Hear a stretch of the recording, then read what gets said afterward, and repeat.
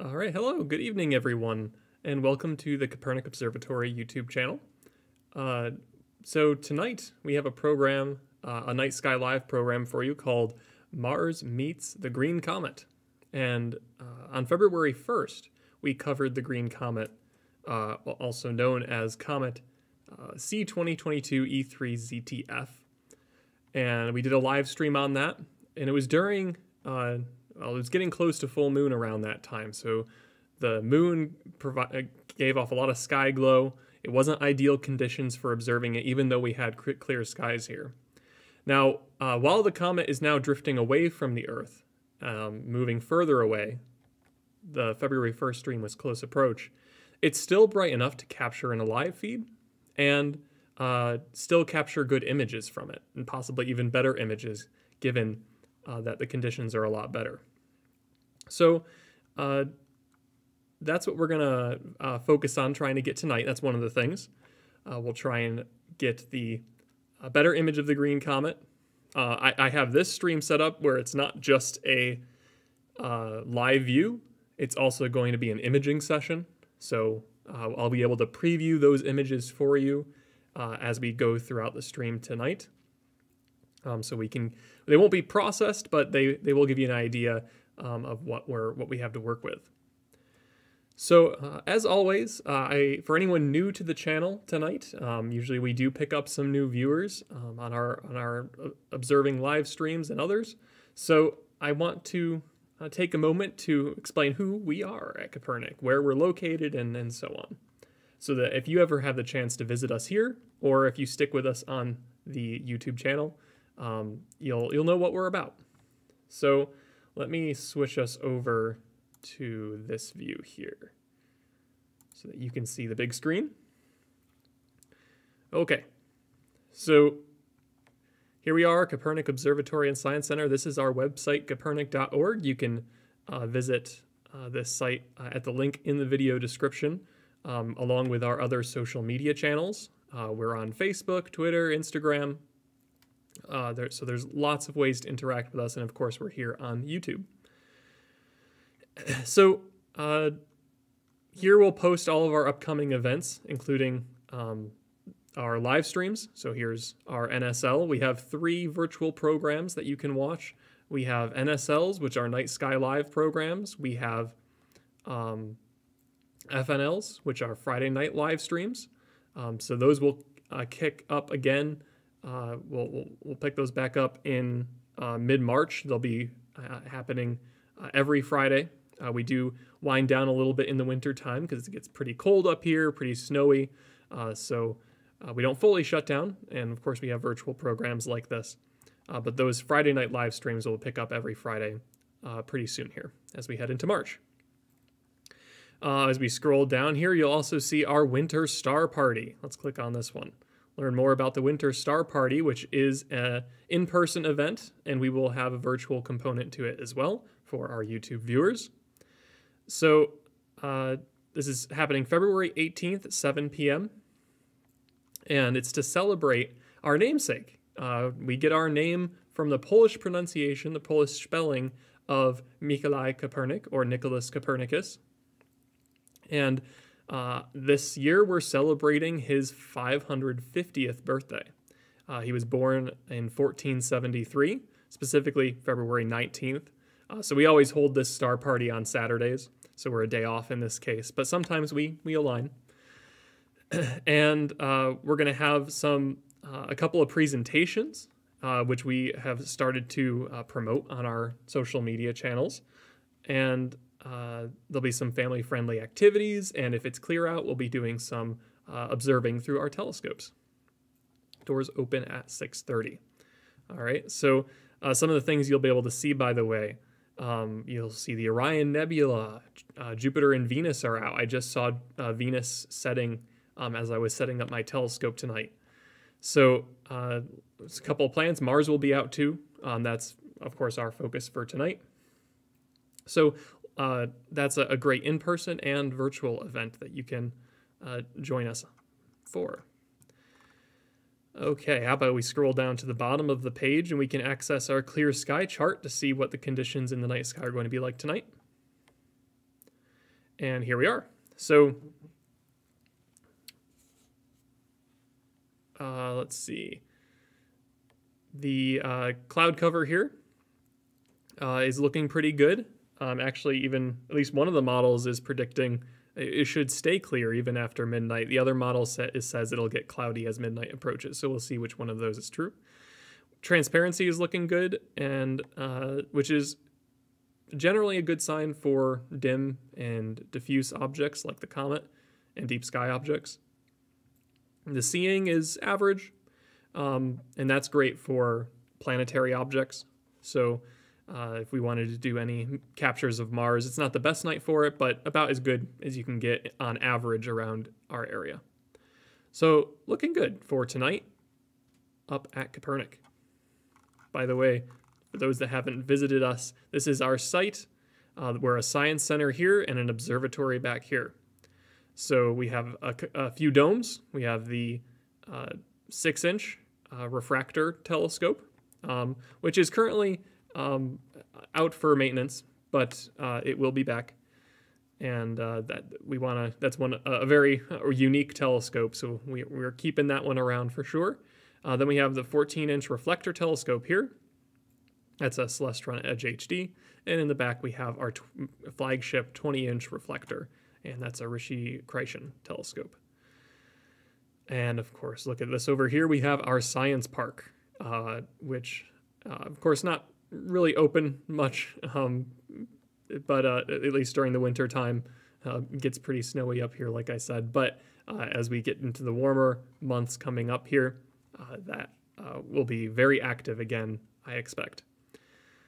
And let's see, let's go in here. One last thing. This is under our public programs and upcoming Friday night events. You can, again, access a full list of our planned events in the future. And okay, here we go. We have our presentations from Professor, I hope I can pronounce the name correctly, Alex Wolskan? That's my best attempt. I apologize. From Penn State, who will talk about exoplanet research. By the way, if you're attending in person, we will be celebrating Nikolai Kopernik's birthday with cupcakes. So we'll be celebrating there. And then we will also have a presentation from Southern Tier native Gary O'Neill. He's an engineer who works at the Kennedy Space Flight Center and will give us an update on the Gateway and Artemis missions, which are the missions. Artemis is the mission that will return astronauts back to the moon for the first time since 1972. So a couple of neat updates about exoplanet research and Artemis there for you during Winter Star Party next week. So if you can attend, doors open 6:30, February 18th. All right, next thing, last thing of promotions here. We'll get to the Comet and Mars, I promise. That's the focus of tonight, so stick with us. Now, this is our YouTube channel. If you're new, this is maybe where you found us. And we stream all kinds of content here. Like I said, we have our Friday night live streams that focus on a variety of STEM topics. The Winter Star Party presentations will kind of fit into that. I might have to call them something different, though. We'll just call it Winter Star Party. Then the Night Sky Live programs are our observing events, so that's what you're watching right now. And then we have one more, which is our Kopernik reactions. Let's see, do I have one of those up here? Maybe in our live. Let's go here to our live tab. And you can see I label each type of program with its acronym. So Night Sky Live, FNL, for Friday Night Live Stream. And then here's our next one. This is Kopernik Reactions. So KRXN. If you're into chemistry, you might know RXN is short for reaction. And our KRXNs are exactly what they sound like. We react to a big event in space exploration. And in this case, it was the Artemis. About 2 months ago, we watched Artemis 1 launch to the moon.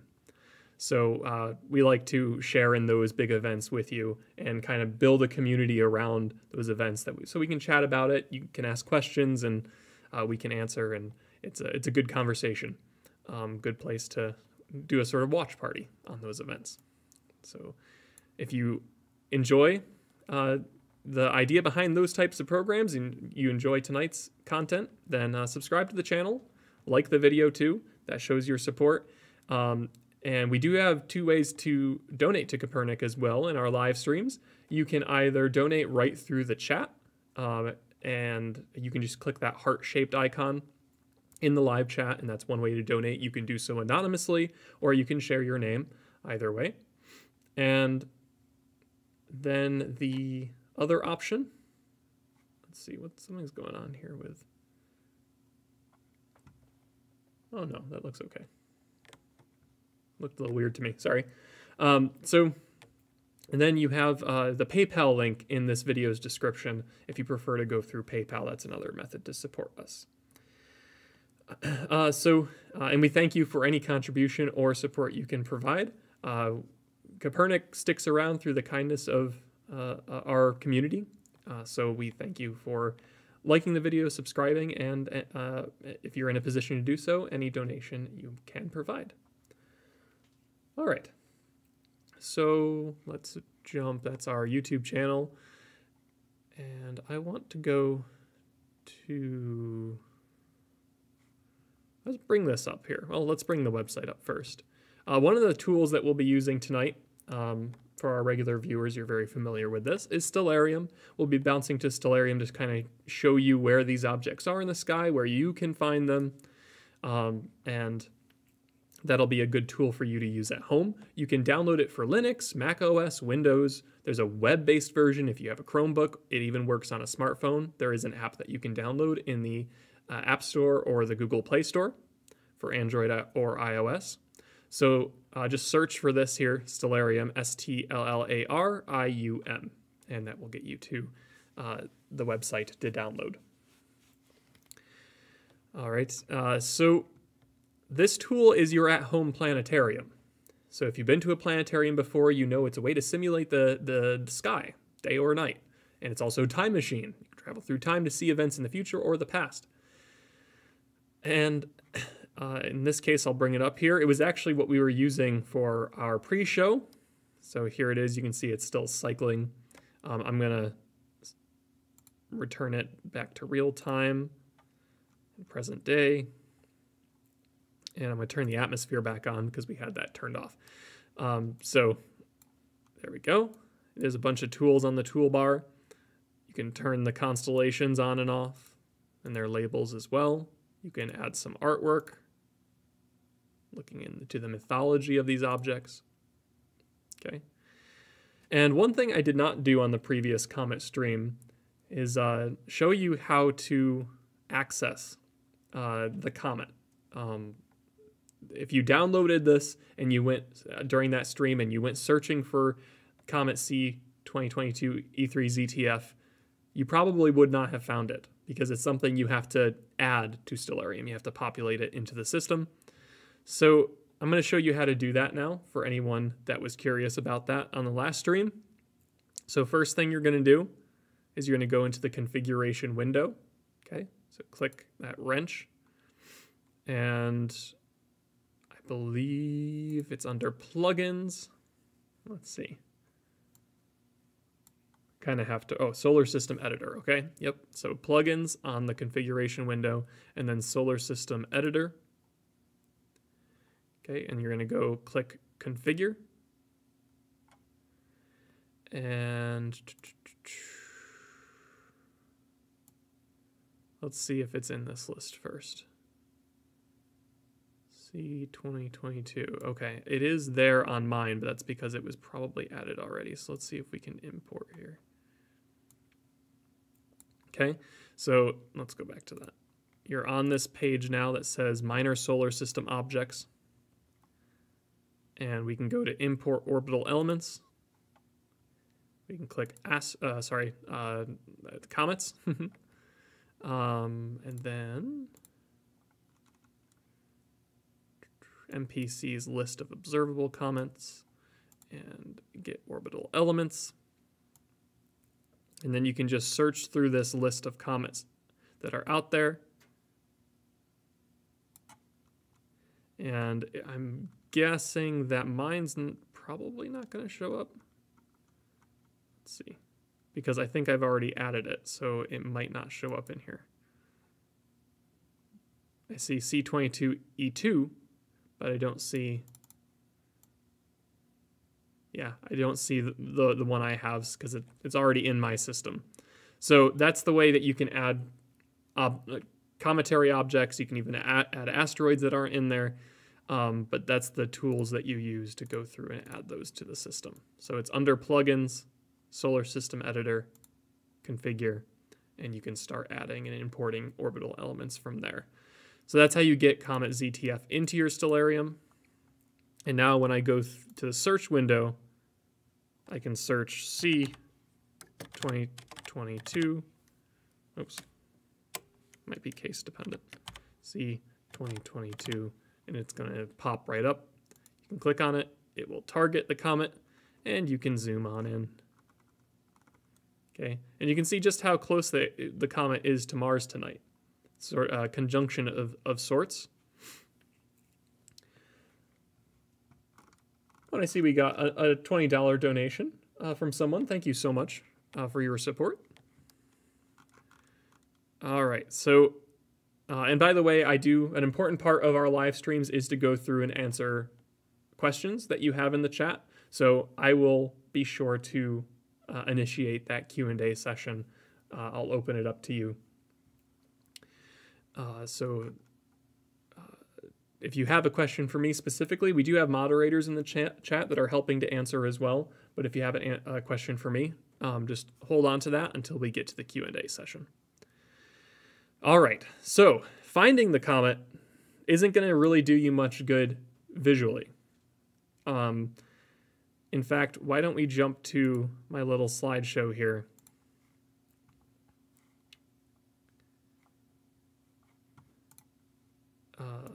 There we go. So, because I'm going to explain a few things about this comet. All right, so it's Comet C 2022 E3 ZTF. And if you watched the previous stream, we're just going to review this because all this content is in the last stream if you wanted to go through and talk about it and hear what I had to say about it last time. But that's what each component of the name means. C means non-periodic. It's on a very long orbit. In fact, now it's on its way out of the solar system. 2022 is its year of discovery. E3, this is how we narrow down when it was discovered a little more in that year of 2022. So this means it's the third comet. That's where the 3 comes from. Discovered in the 5th half month. So it was discovered in the first half of March. And then ZTF is where it was, what it was discovered by, what system it was discovered by, and where it was discovered, which was by the Zwicky Transient Facility at the Palomar Observatory in California. All right, and we can go into a little bit about what comets are as well. But some figures, some information about it. We have a 50,000-year orbital period, but now it's probably reached escape velocity and it's going to venture out into the solar system, venture out of it into interstellar space. It's a comet from the Oort cloud, which is a grouping of very icy objects, big diffuse cloud around at the very edges of our solar system. And then the current magnitude isn't quite right. Now we're past magnitude 6. And here is how we measure magnitude in astronomy. So don't mind this. This was from our ABCs of stargazing. This is the B, which is for brightness or magnitude. And this is our scale. So from very bright on the left to very faint on the right. Notice it goes from negative to positive. A little bit counterintuitive to how you might think about it, but that's how it's measured. So the sun is way over here at like negative 30. Here's the moon. Venus, Vega, the star Vega is at 0. And the faintest object that you will see with your eye is around positive 6. So, and of course, this is very dependent on the conditions in your sky too. If you have a lot of light pollution, that it's going to be way down, way over here near Vega or even beyond. So you might only be able to see the brightest planets in certain conditions, if your light pollution is poor or it's cloudy, things like that. But in the ideal conditions, your eye will pick up about a +6 magnitude. That's the faintest object that you can see. And guess where the comet is? It's now past that. So you really won't be seeing it with your eye. A pair of binoculars, a telescope, yes, but not so much with your eye. You need to enhance your vision using a tool or an instrument like a telescope or binoculars. So that's not something really, I will say, not really worth doing too much tonight, especially if your skies are poor. But if you have binoculars or a telescope, I say go for it. See if you can find it. And by the way, this image that we had here of Comet ZTF is, I want to give credit to Dan Bartlett. This is one of the astronomy pictures of the day, so the APODs. And that's something that NASA puts out, so you can go check out this image in the APOD history. So really nice image here where you see the coma around the nucleus of the comet, that bright center there. The coma is green. You have the fanned out dust tail, and you have the ion tail. And we can talk more about this as we go through the stream, and I'm sure you'll have questions about it too. But that's an overview of the comet there. And if we go back into Stellarium, what's nice about finding it tonight is it's right near Mars, and it's on the right horn there of Taurus the Bull. So Taurus the Bull is pretty easy to find. You can usually find this V, which is nice and bright. And so you'll want to keep tracing that V towards Mars. And if you look here, it'll be just below Mars. And that's where you want to aim your binoculars. And your binoculars should be wide field enough that you can see Mars and the comet in the same field of view. And that's what we're going to try to do tonight with our camera. I might have to play with field rotation a bit, but I'm going to do my best to capture both Mars and the comet together. All right, so that's looking good. Now, without further ado, I do want to show you what we have for the comet so far, and talk about how we're imaging it, what tools we're using, and so forth. But let's get it up on the screen here, our live view of the comet. Okay, so there it is, and it's not too far off from what we were viewing on February 1st, when the comet was the closest to the Earth. So the brightness hasn't changed too much. It is just now verging towards that where it gets too faint for our sight. The camera's doing a good job picking it up, and of course I have it hooked up to a telescope as well. Now, one thing we are going to be able to do more of tonight is do some better imaging of it. I was very strictly focused on live streaming last time. This time I'm going to be focused on imaging. So we're going to be getting a little bit more technical here, but I think it'll be worth it. It'll be a good learning experience too for anyone that's new to imaging. So let's show you how I'm going to do this. So we're going to we'll be showing our live view on occasion here. And I notice I do not have Mars in this field of view yet. Like I said, I'm going to have to play with the field of view. Most likely what I'll have to do is get the comet close to the edge. It'll be somewhere on the edge of this box. And Mars will also be somewhere on an edge. Because they're far enough away that in a telescope's field of view, it's not quite going to fit in the center. But we'll try and capture them both and get a good image from that.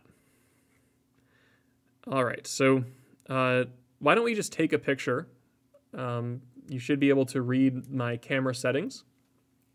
I have that off to the right-hand side here. So to start, we're going to snap a photo of, notice I'm on manual mode, so I'm going to control the shutter speed. We're going to do a 30-second exposure, meaning the sensor is going to be open. The shutter will be open for 30 seconds. Light will hit that sensor, light coming through the telescope will hit that sensor. Over that 30-second period, the camera collects all that information and it will compose an image. My ISO, which is the sensitivity of the camera's sensor, its light sensitivity, is 8,000. The higher you go in ISO, the more noisy the image becomes, but the more sensitive it is to light. So we can play with that setting a little bit as well. I might also play with the focus on the telescope. The focus isn't on the camera. The camera, you're trying to achieve prime focus on the scope as it's affixed to it. And maybe I can, I'm trying to think how I do that. I might be able to show you my rig outside, but I'll have to think about how I want to go about it. It might just be going out, taking a picture and bringing it back and showing you. That's my initial thought, but we'll see what we can do. All right, so this is remote camera software. My camera is a Sony camera. This is their Imaging Edge software, so I'm on the remote tool. There's also a viewer that you can use, and you can see I have control over the shutter right here.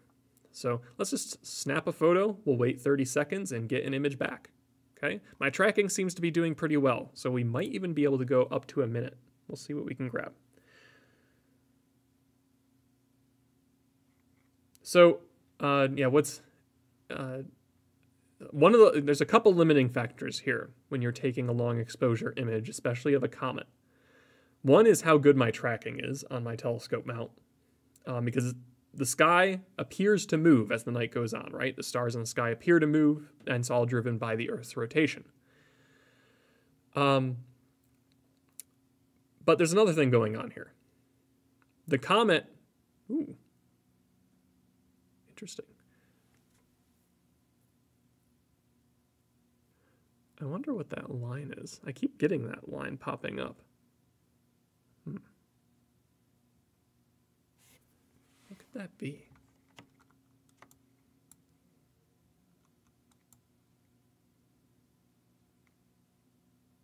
Sorry, I got distracted, but is it in the same place each time? Yeah. I'm going to have to look into that. It might be something with my rig. I'm not sure.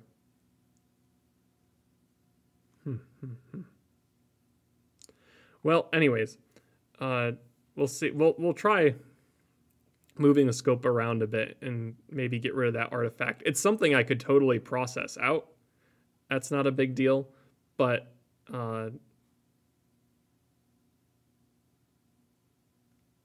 anyway, I'm talking about that weird artifact too much. Let's talk about the comet. So let's expand this here. All right, so this is a photo I just took a minute ago, right? I took that 30-second exposure, and we can see the green color. Now, when we look at the live view, that green color, this is the comet right here, that green color might just pop into view here or there, but it's very dull in our live camera view, if it's there at all. Notice sort of this noise all throughout the image. It's kind of like RGB noise. You can see dim or dull red, green, and blue colors. Maybe a bit of yellow in there too. So that might be just your mind playing a trick on you if you're seeing green, or it could be actual green from the comet. Hard to say. But you can see the nucleus and maybe a hint of the coma, maybe a touch of the dust tail. But when we take a long exposure image, we let the camera do a lot of work, pull in all of that information coming from the comet. That is what you get over 30 seconds at that that shutter speed and at that sensitivity, that ISO. So that was at 8,000. And you can see some evidence for the noise that you get at that sensitivity as you scale it up. Now, what we're going to be searching for here with our comet images are all the components that make up a comet. in the sky. So we have the green, right? There's the green color that some comets have, and why this comet is called the green comet. There are a lot of comets that have that green coma. Neowise had a green coma. In fact, the image in the thumbnail of this video is Comet Neowise from July of 2020. So a lot of comets have that. And the reason it's green is because... can I expand this? Oh, here's full screen. No, I guess I can't do full screen. Hang on. Because some of this information here I don't really need. But if not, that's okay. We'll just keep it zoomed in. All right, so yeah, that green color is coming from gaseous diatomic carbon. So think about our, carbon you might find, graphite is an example of carbon. And in this case where we find it on Earth, we'll find it in that solid form. Organic molecules are molecules composed of carbon. Carbon is is the driving force behind those organic molecules, right? That's why we call them organic molecules. It's because they're molecules with carbon. And of course, carbon is a fundamental component for the formation of life. We're composed of those organic molecules. And, you also find carbon in carbon dioxide, or CO2. So there's solid carbon dioxide on a comet in that nucleus. A comet is basically a dirty snowball. And some of that carbon on a comet is diatomic carbon, which is 2 carbon atoms bonded together.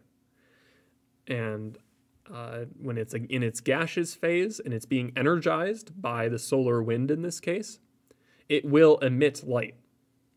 So this gaseous diatomic carbon is effectively being electrified, kind of like the gas in a fluorescent bulb, which is above me here in the space science lab. So that's what we're seeing there, is that glow from the carbon, from the diatomic carbon.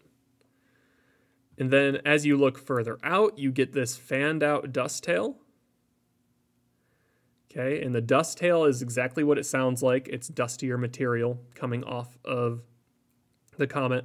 And it's being blown off the comet via the solar wind. That solar energy hitting the comet, it blows it off, blows material off, and the comet will leave some of it behind as it travels through space. Some of it will follow in its orbit. But that's what we're seeing. And the dust tail will point away from the sun. Okay.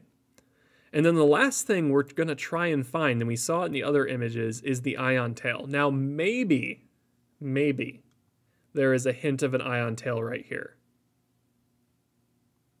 And I'm not sure even how well that will come across over the stream. But we're going to do our best to try and pull out the ion tail. And the ion tail is, again, it's a good name for it.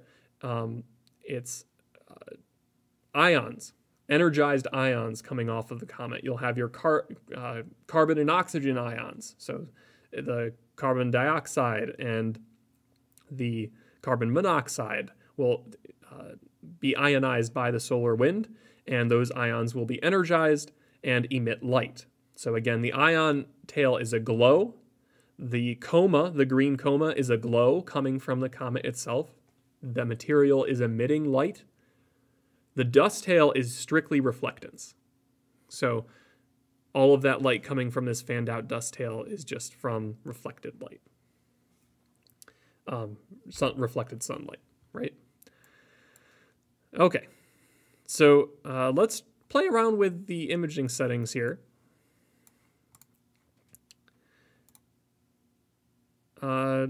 Why don't we just try a 60-second exposure? Because like I said, we're going to be limited on both my telescope's tracking and the comet actually moving through space.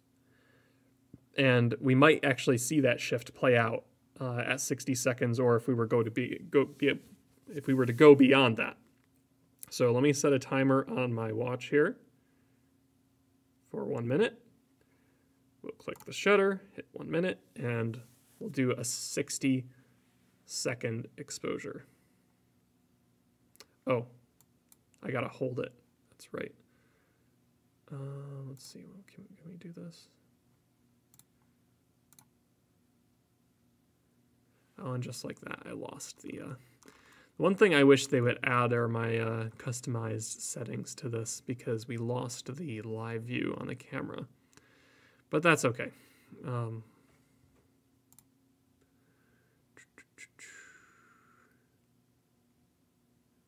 Well, I'll have to go out there and manually hit the button that will turn up all the sensitivity settings so that we can get a live view of the comet.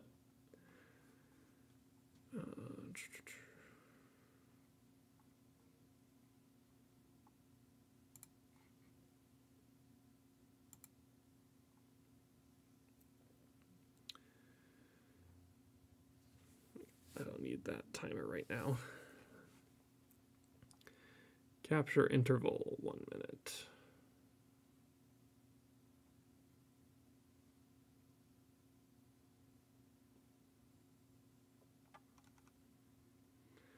Bear with me, it's been a minute since I've done this. It's been a while since we've run an imaging stream.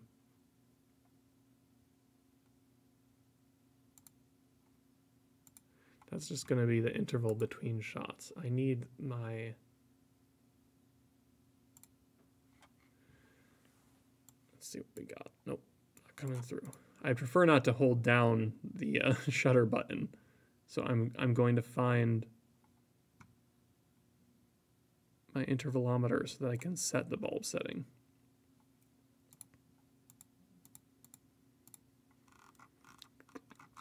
I know I've seen it in here before. It's easier to do on my my iPad.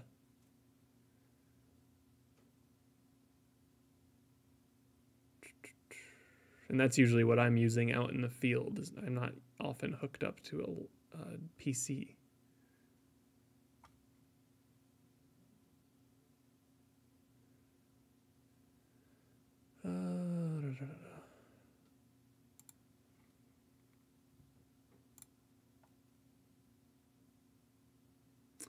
Well, let's just hold it down for 60 seconds just to start here, and I'll work on finding that setting. Okay, so we're going to take a 60-second exposure now.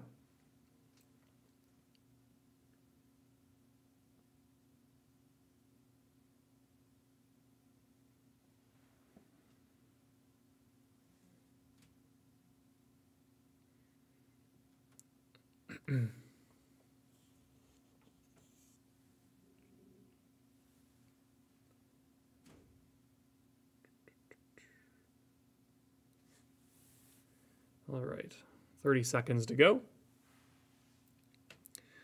And we'll see just how the tracking is on my scope. We're looking for star trails from that. And if the comet's moving fast enough, we're looking for the comet itself to be leaving behind its own trail as it moves through the solar system.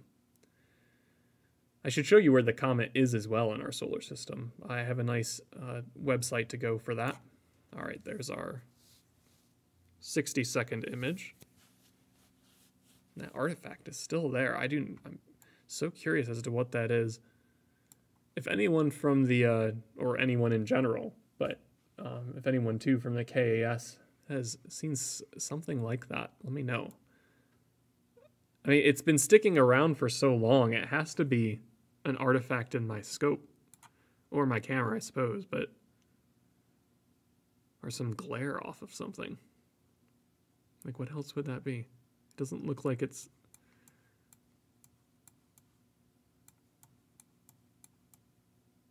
It's just always in the image, and if it was a satellite, it would have moved on already.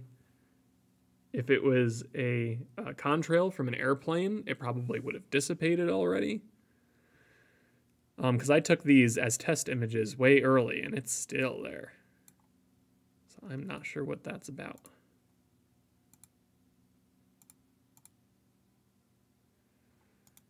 Let's see, information. That was a 58-second exposure. Cut it off a little bit early, but that's all right.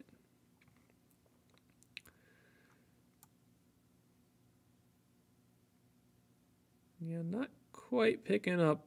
And we might not pick up the ion tail. The conditions might not be quite right for that. But, or the comet is already venturing out too much. The ion tail has become very dim. But yeah, that's pretty good. Much better than our image from the previous streams. It looks like we have pretty good tracking on the stars. You can see a little bit of shifting here.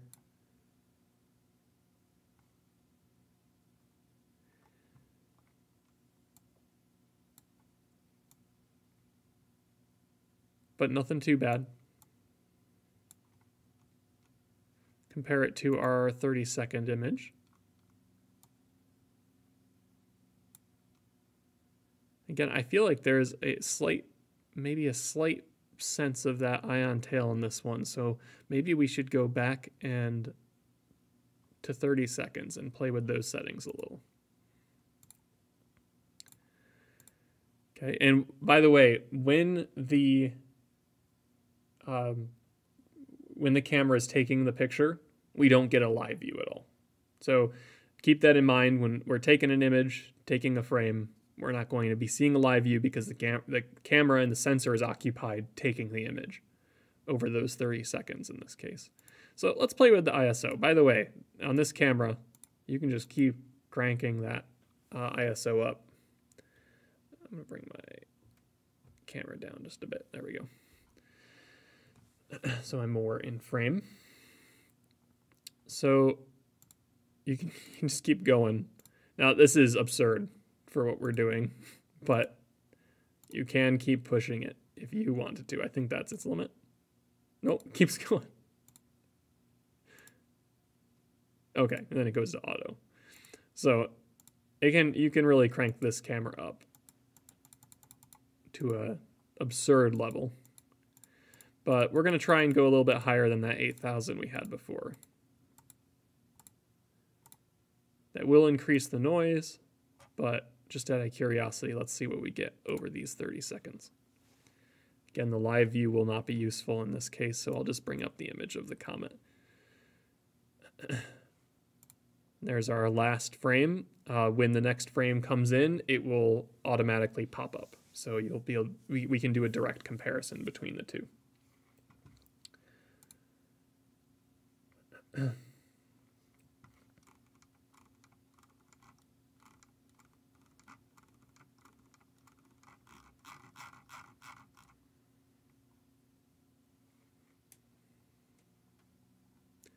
All right, so you can see, actually, that's pretty interesting, right? So you can see this is the 60-second frame here. And this is the 30-second frame at a higher ISO. Notice the change in noise level. I mean, it might be a little bit hard. I can see it on my screen. It might be a little bit hard on your screen coming over the stream. I mean, YouTube will compress this video a lot as it streams out to you. So I can even zoom in a little more to make that more obvious.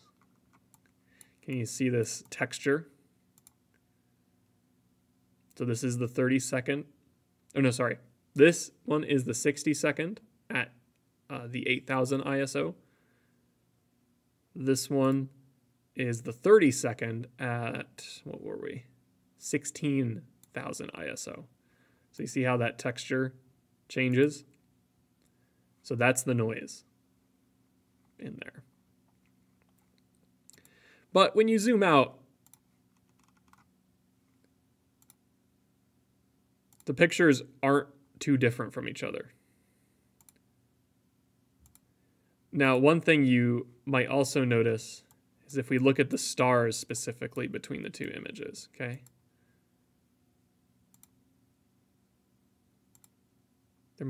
Actually, no, there's about the same star shape to that, which makes me think it's a vibration issue, not a trailing issue. My tracking might be okay at 60 seconds, But I believe the problem with that,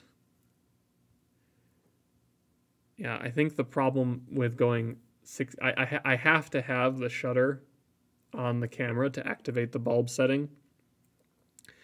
And so the shutter is a mechanical system, right? It actually shuts in front of the sensor. And that can induce some vibrations. Ideally, it's not supposed to, but it might. There might be a delay setting I need to set in that. But the star shape is pretty much the same between a 30-second and a 60-second. So my thinking is that it is a vibration-induced star shape. Yeah, they're pretty much the same. So I'll have to see what I can do about that. Maybe it's a collimation issue too. But they all take on that shape. But zoomed out, you can see they look very similar, but this was a 30-second shot, and this was a 60-second shot. Very similar brightness, though, to the image. So I preferred this one here, because these ones, you can see, I mean, maybe we could tone this down a bit and pull out more detail in the tail of the comet after processing, but just as a single frame, I really like this 30-second at, the 30-second at 8,000 ISO. So I think I'm going to return it to that 30-second shot and see what I can pull from that. Another option with these is to do some stacking. If we take enough quick 30-second shots in succession without the comet moving across the star field too much. That's another opportunity. So I'm going to return this down to 8,000, and let's take another shot at 8,000 ISO with a 30-second image. I'm going to check my chat here as well.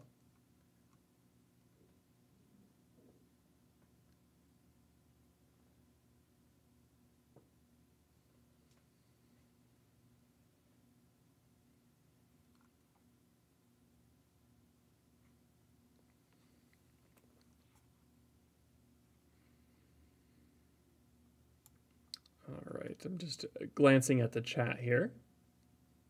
Oh, one thing I forgot to mention too, while this image is being taken, if you didn't have the chance to see it yet, on our YouTube channel under our Shorts tab, this is best viewed on a smartphone, I put together a time lapse of the video that we got during this stream here from February 1st of the comet.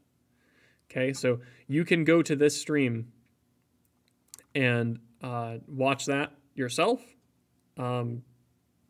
or you can get the quick time lapse here for Comet ZTF flying by the Earth.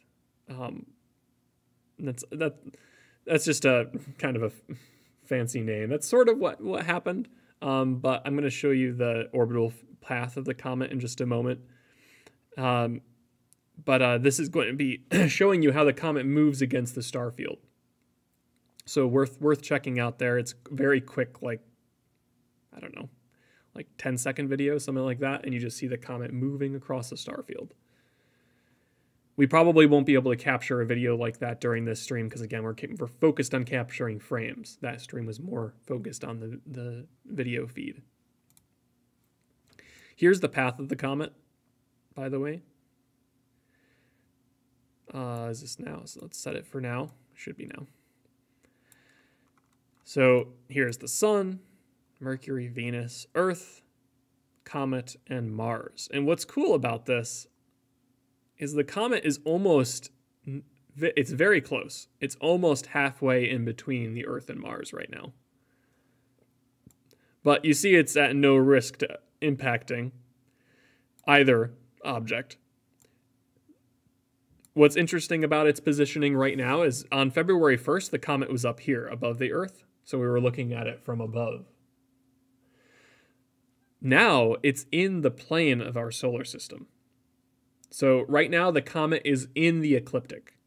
The ecliptic represents the plane of our solar system. I can actually bring it up here in Stellarium. I gotta turn it on. Ecliptic. Oops, that one. So that red line in Stellarium here represents the plane of our solar system. So here's Jupiter, here's Mars. Venus was also along this line. When the moon rises later, it will be along the ecliptic. And if you look at that orbital field of the solar system, notice how all the main objects, all the main planets, all those lines there are the orbital paths of each planet. They all fall within a plane. Some of them come at a slight angle, but it's very small if that's the case. So in general, the solar system formed as a plane with the main planets along it. Things like Kuiper belt objects or comets, they have orbital paths that are skewed. They are at sharp angles. Pluto is a good example of that. Do they show Pluto here? No, they do not.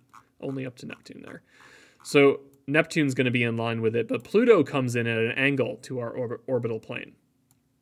Comets do as well. So look at this arc here from the comet. Comets have very large ecliptic paths. The last time this comet came through the solar system was about 50,000 years ago. And because its orbit was perturbed by Jupiter's gravity, that means that it's probably on its way out now. It's going to venture out of the solar system into interstellar space. Okay, so it just so happens tonight, whereas the comet was here on February 1st, we can go back to that date. It's February 5th. Oh, too far. There's February 1st. So you can see it was above the Earth here. Go back to current time. Now it's in the plane of the solar system.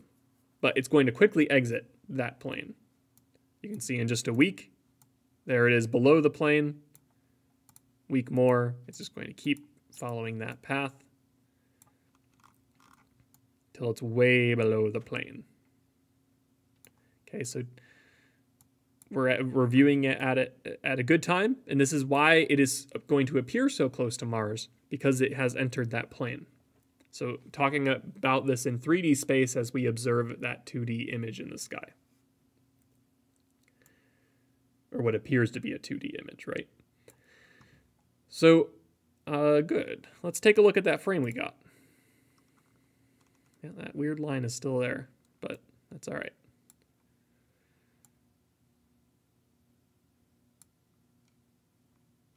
So, yeah, I don't know if I'm really... From our previous image here, let's see if we... This was our previous 30-second shot. And yeah, there's definitely a hint of something there, whereas in this one... Maybe not so much.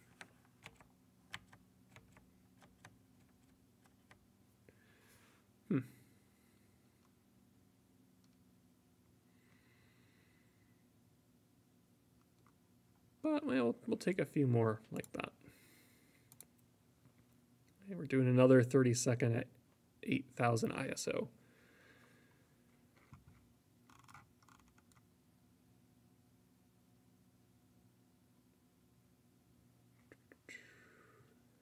For those of you wondering what my equipment I'm using tonight, I am on my camera, my Sony a7 III camera is at prime focus, meaning it's just attached to where you'd put an eyepiece. And I focused the telescope so that I can see a nice clear view in the camera.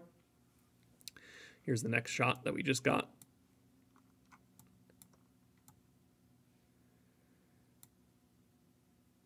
And yeah, see, we're still getting that vibration in the stars, that wiggle. I might go out, since we're taking 30-second exposures, I might go out and turn on silent shooting, which will not move that shutter, and see if that takes care of it. If not, it's something optical.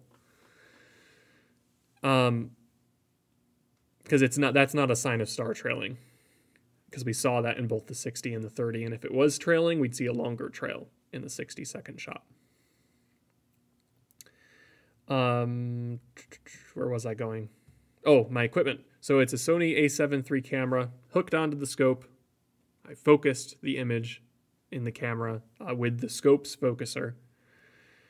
And the scope itself I'm using tonight is a 8-inch, it's my personal 8-inch telescope. It's an 8-inch Newtonian on f5 if you're interested in the focal ratio. So it's a pretty reasonably fast telescope, verging on, astrograph levels, which usually are around f4. So pretty fast Newtonian. And when I say fast, that means it's how long does it take light to travel through that telescope? And so if you have an f5, that's a shorter focal ratio. It's going to be fast. F4 is faster, f3, and so on. It's all related to aperture on the scope. And what else about that? 8-inch Newtonian. It's on a Celestron AVX mount. So that's an equatorial mount from Celestron that can... this scope is probably just pushing it on that mount, especially with some camera gear on it, but it does a pretty good job at tracking. So I've been happy with it, using it so far. You can see the results we're getting tonight. But we're going to do our best to try and improve these images too. And I also want to turn live view back on the camera so that we can also get some live video of the comet itself. We were seeing that earlier in the stream too. What else do I want to talk about here? Oh, I just caught a message, a question from Lou asking, where is Mars in your images? And that's another thing we have to do. Mars is not here yet. So Lou, by the way, is among many of our astronomy club members, our Astro Society members here at Kopernik. He is among one of them, and he's taught me a lot over the years. Yeah, Lou, we're going to try and get the Mars in the field of view. Based on, what I was, when I was trying to figure this out, if I'd be able to do it with my rig, I believe I can get both of them on the edge of the frame, but I'm going to have to play with the field rotation a bit and try and find it. So maybe we should do that next, because this is supposed to be a Mars and Green Comet stream, isn't it? So we got to try and get both of them in the field of view. So I'm going to go out there and get the... I'll adjust some of my camera settings. I'm going to try and find Mars and get it in the same view as the comet. And what's the last thing? I think those are the two big things. So I'll spend some time out there, and I will get back to you. Oh, I got to turn the live view on the camera. That's the other thing. And then maybe it's once we get Mars in there, we will do a Q&A session. We'll open it up to some questions. So don't post them just yet in the chat if you have questions for me. But if you have a question for a moderator, like one of our moderators is Astronomy Web, another member from our Astro Society here at Kopernik, you can ask them too. But if you have a question for me, just hold them and I'll open up the Q&A session when I get back inside. So let's see. Without a live view, I don't really want to bring us to the intermission screen because it's not going to be very interesting. So just bear with me. I will be back in a moment. Maybe actually what I can do is set up... Well, nah. This is more of an informal stream anyways. So I'm going to move my... this is not a green screen. This is a poster of the Pillars of Creation, or the Eagle Nebula, from the Hubble Space Telescope, so on a whiteboard. So it works pretty well as a background. I'm gonna get my jacket on because it's pretty cold outside. You can see our current temperature in the upper right of the screen.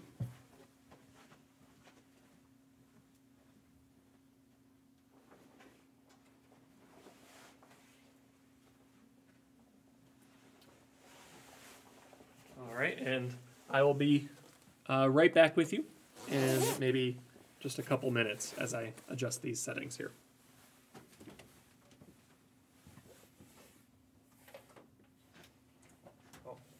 know I need my flashlight. That would help, especially going for a bright room to the night sky.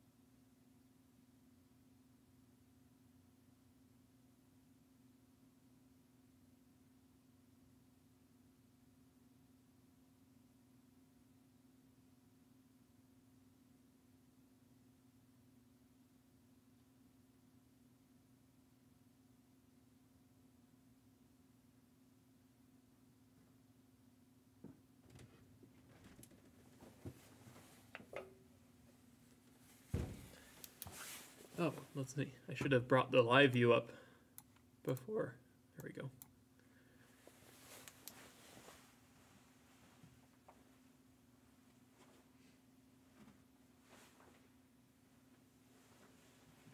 All right, so I did 2 of the 3 things I wanted to do. Okay, so I got the live view back on. So this is a live video of the comet. And I turned off the shutter on my camera so that we can test and see if we'll get any vibrations again, or if it is an optical issue. So I'm going to take a 30-second exposure here. The reason I did not get Mars in there yet, I did do a quick look around just to see if I could find it quickly. But, yeah, oh yeah, it points out Mars is at zenith. Yeah, my scope isn't super happy right now. That's the other issue we're going to run into with this, is that it is very close to crashing into itself. And so Mars will start, start to move a little bit lower in the sky, but it is very high up there. So we're going to have to maneuver around that a little bit. Let's see if we got more pinpoint stars here, or if it is an optical. I know some star shaking here still. So not from the shutter, it would appear. Let's try taking a lower exposure.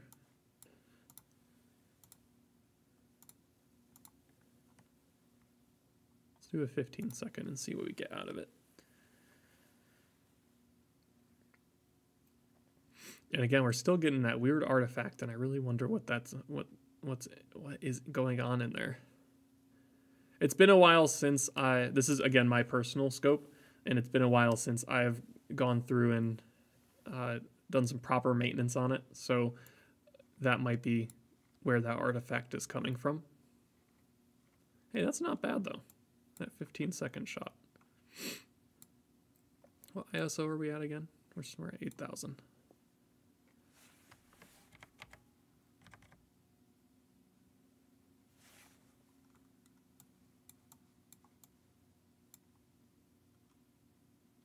Yeah, not bad.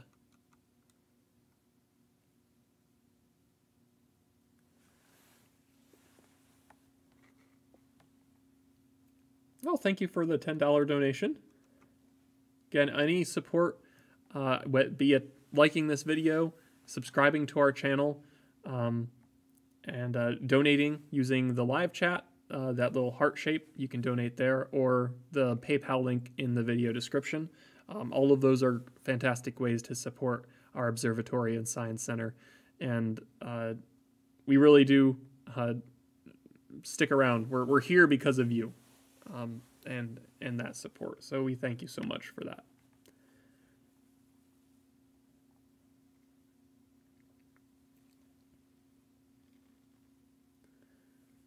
Rebecca asks, artifact, possibly stray light reflecting off the dome.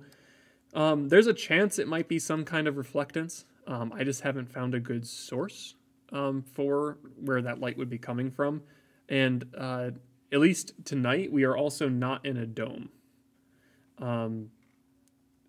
We are just outside this door right here.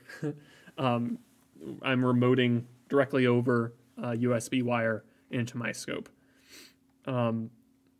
Traditionally, with our observing live streams, we use the 6-inch telescope, but like I said earlier, that one is out of commission at the moment. We are getting it repaired, so it will be back hopefully in the springtime. We'll have that scope back in its dome. So tonight I'm using my 8-inch scope.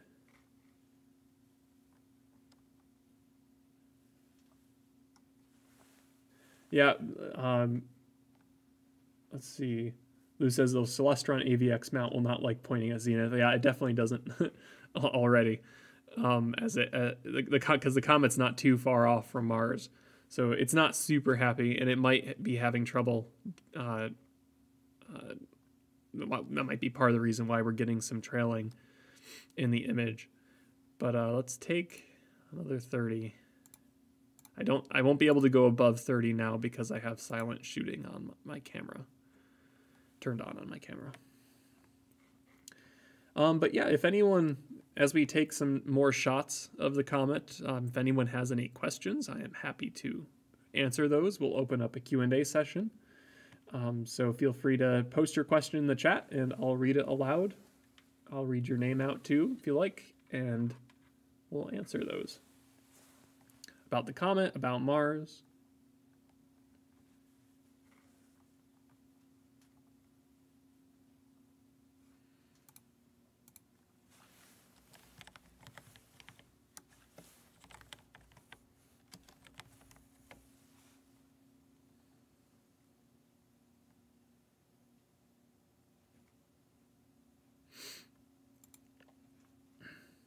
Let me get the chat window here.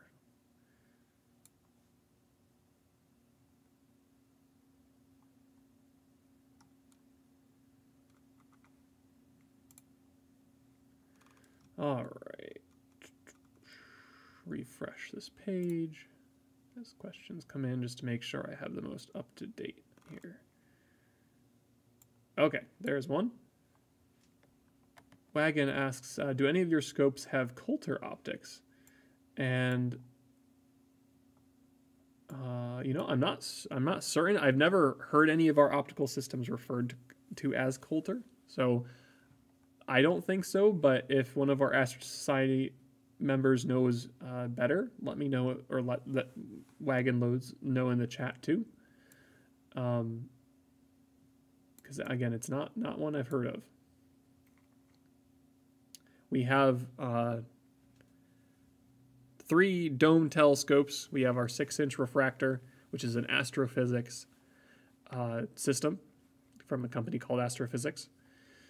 It's an f12 refractor, so it's a super long focal length, something like 1800 millimeters. And then there's the 14-inch Celestron Edge HD, and then the 20-inch Recalibration, which I cannot recall the company behind that one. I know our camera system on the 20-inch telescope, it is an astrograph. It's used for imaging. That one is a Finger Lakes optics camera system, a CCD camera.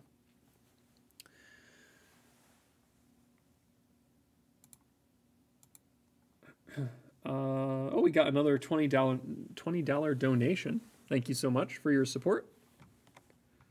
Let's see what that latest frame came through as.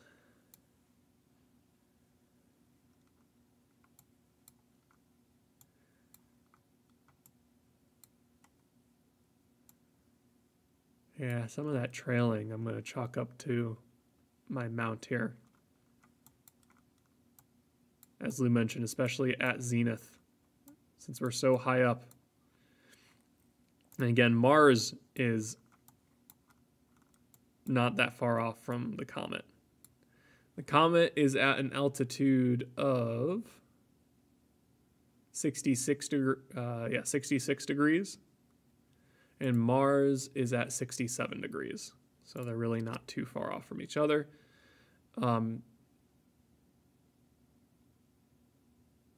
Yeah, so 66 and 67. You can see just how high up that ecliptic is in the sky, which is actually really good. Like, if you're able to get a good capture of Mars and some good tracking on it and everything, it'd be a good night to image it with a different camera system. In that case, you'd want to use a much smaller sensor, crop sensor, so that you can get a zoomed in view of the planet.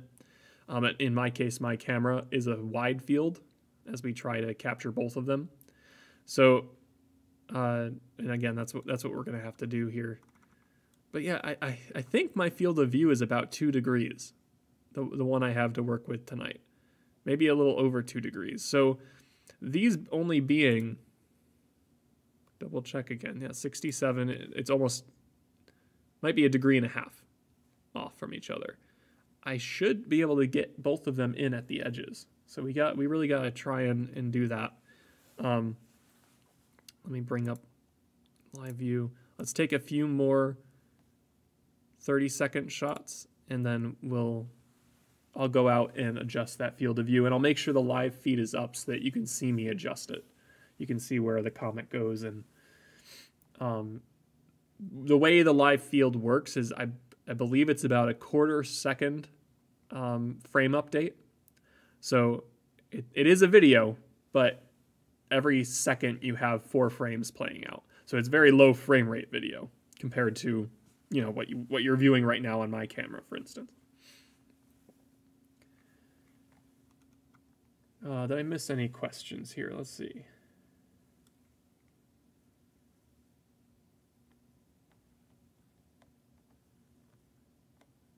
Oh, Lou says, oh, it's Optical Guidance Systems for the 20-inch scope is the company behind that one.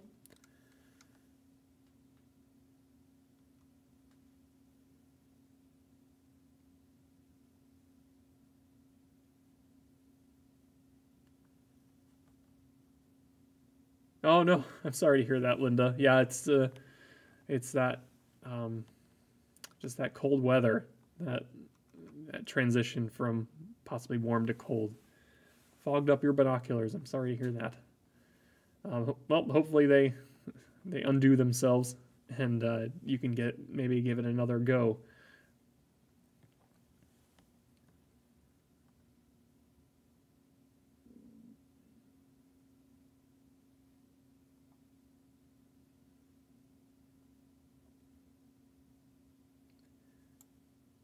All right, so Coulter Optics manufactured Newtonian Dobbs. Some of them were fairly large at 10 inches or so. Okay.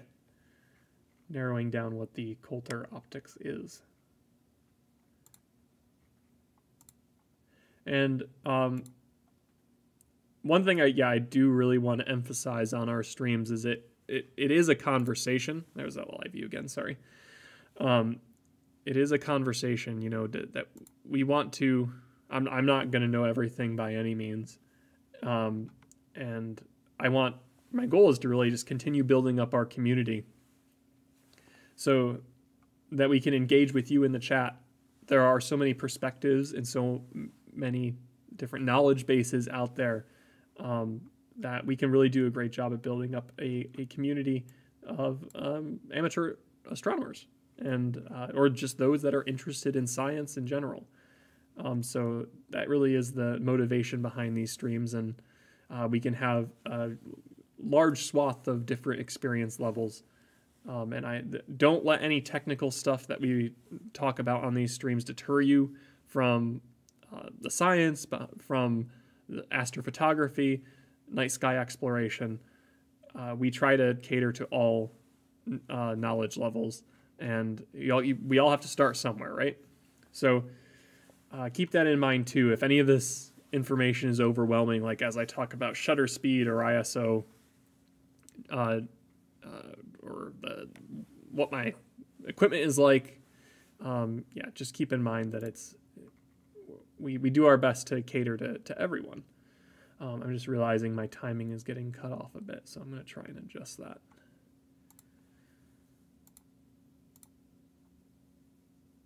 We'll put, let's see.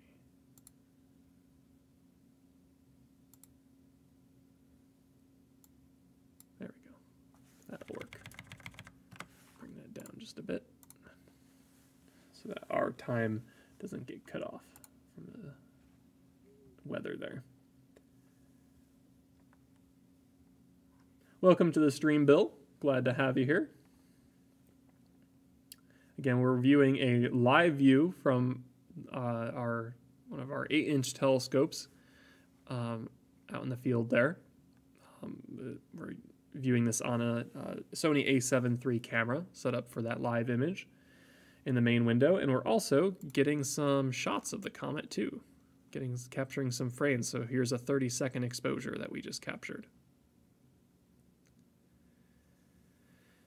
And the next step, what I should really do is narrow down what some of these stars are so that I can do my best to find Mars and get it into the same frame.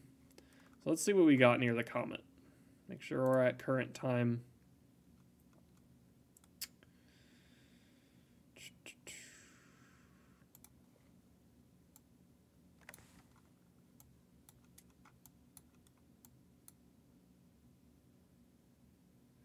All right, so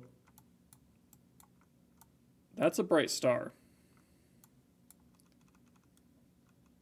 The brightest star near the comet right now is this one here, Tau. 94 Tau. It looks like it's a double star. Yep, there's a double star, and we can see in our field of view we have a double star there. So a bright star and a dimmer star right next to it. Again, down here is the comet. So my guess is that is Tau. Zoom out a bit again. Let's see what else we have. So we have a bit of field rotation going on there. Oh!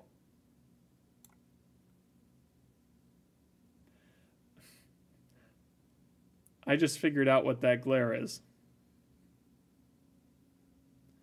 But let me see if anyone in the chat knows what that... Let me zoom in. I think. Any guesses as to what this line is?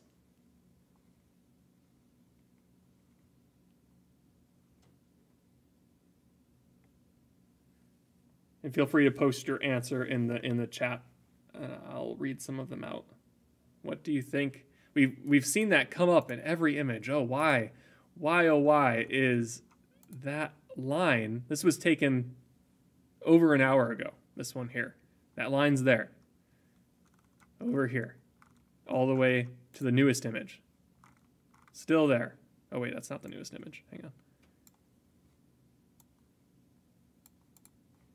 Newest image. Still there. Astronomy Web says the power line. Good guess. I'm not quite set up, that, especially from the last stream. The power line would have definitely shown up in the last stream if I was taking long exposures like this, because at least in some form, like a diffuse line through.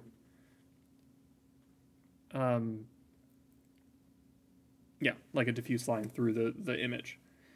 Our pole support line, our satellite trail. Those are other good guesses too, but I want to emphasize that this line has been there forever. Since I first started taking the images tonight. It has not moved. It's stuck with the comet. We know when we did our rotation here, you can see it was over here, but it's just stuck around in the same spot. The only thing that's been changing is the comet's position across the stars, across the star field.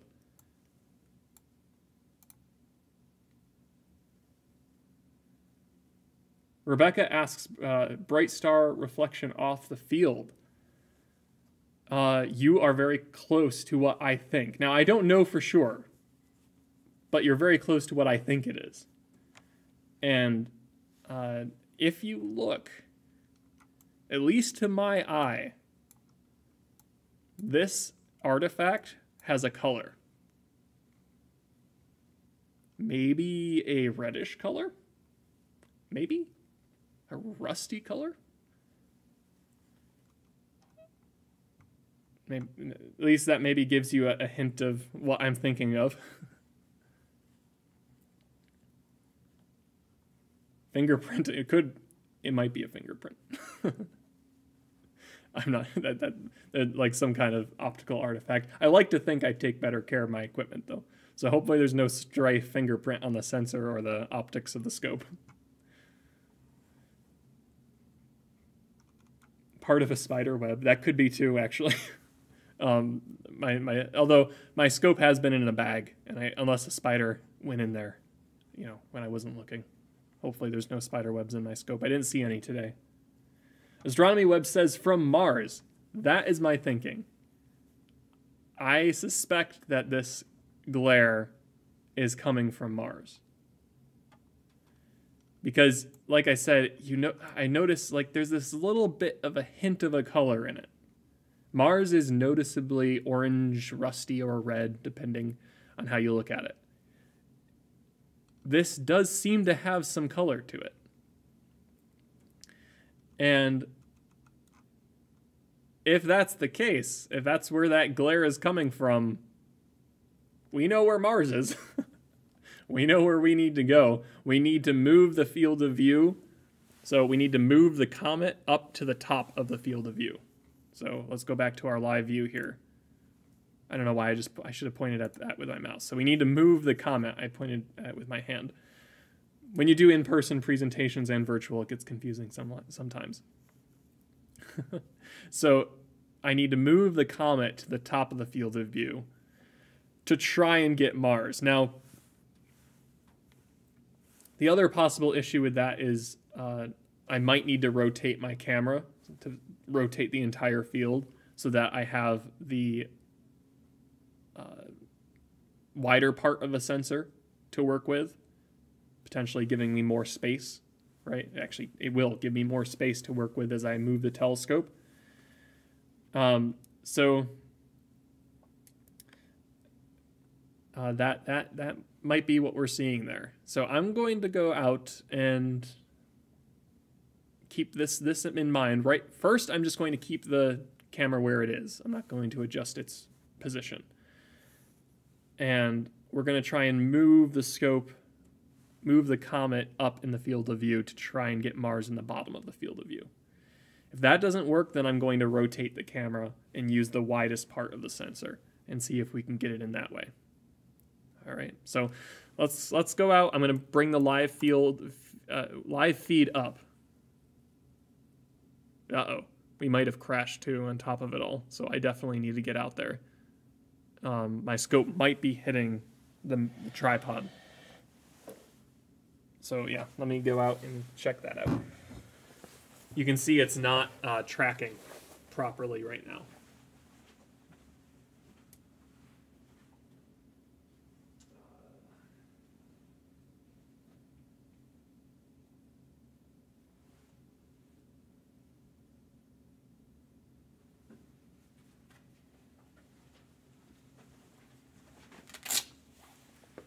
I'll be right back.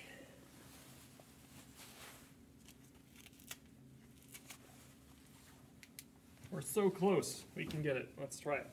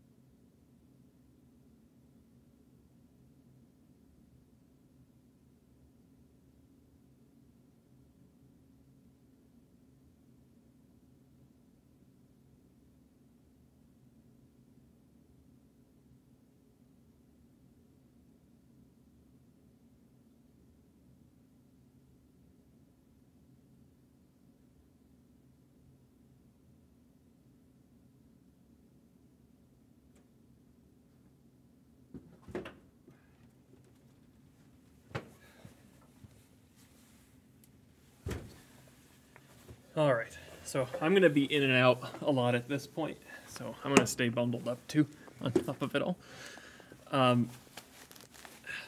Because, yeah, we're still not tracking well.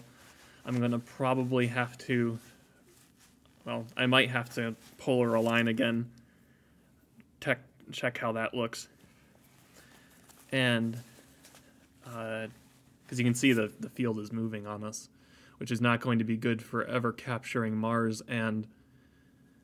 But you know what? Let's take a quick, I just want to see if we just take a quick exposure here. 2.5 seconds. What do we get out of that? Whew, it's cold out there. Yeah, you can see these spikes coming off of it. That is where I was suspecting maybe we were catching those here. As one of those spikes off of, pardon me, I'm shivering a bit, off of Mars. You can see it's running away on us, and that's because we lost our good tracking. So either polar alignment, yeah, it's probably polar alignment. There might be some issue there. So I might have to go repolar align, and that means I line the mount up with the North Star, and that's not going to be a big deal. It shouldn't take too long. And then once I have that, we can try it again on this side of the sky. I might, just for good measure, I might do another 2-star alignment as well. And that is where you basically build a model of the sky in the telescope's computer so it knows what it's looking at. So we'll try that too.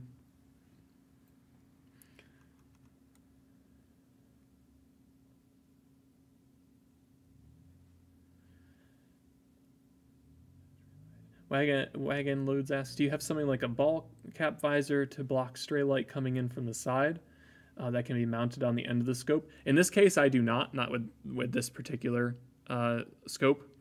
It does, and yeah, so you can see right now that there is some car headlights. Someone just pulled into the parking lot, so some lights flashed on the optics. But that's of course what our domes are ultimately useful for, not only just keeping the scope covered up when needed, so it's just a pre-mounted system, but also for blocking out stray light too.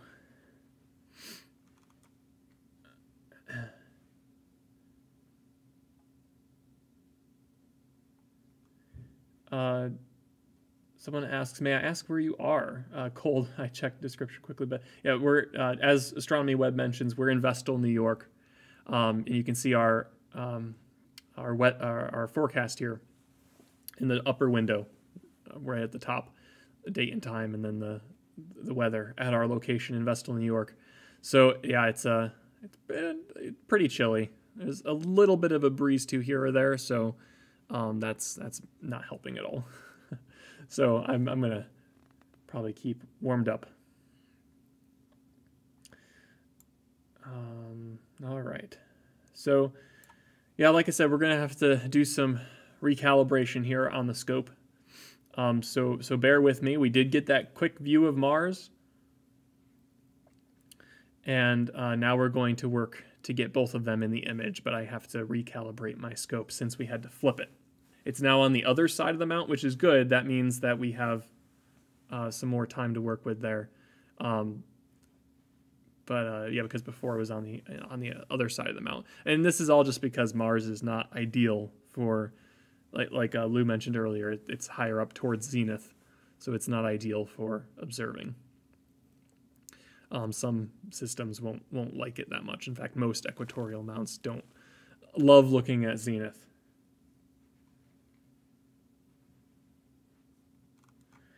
All right, so yeah, I wish I had a camera pointed out the door here so that you could see what I was doing, and that is the benefit of operating in a dome.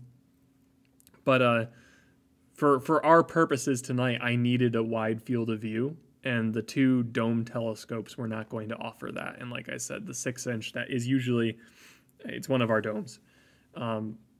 It is out for repair at the moment, so we can't use that one either. That would have been a nice wide field as well. But this field will work. We just have to, and the portable rig will work. We'll just have to get it recalibrated here. So stick with us. Maybe what I'll do, let me set up an intermission screen with some music for you, so you have something to watch and listen to as I go out there and adjust things. Yeah, that'll work.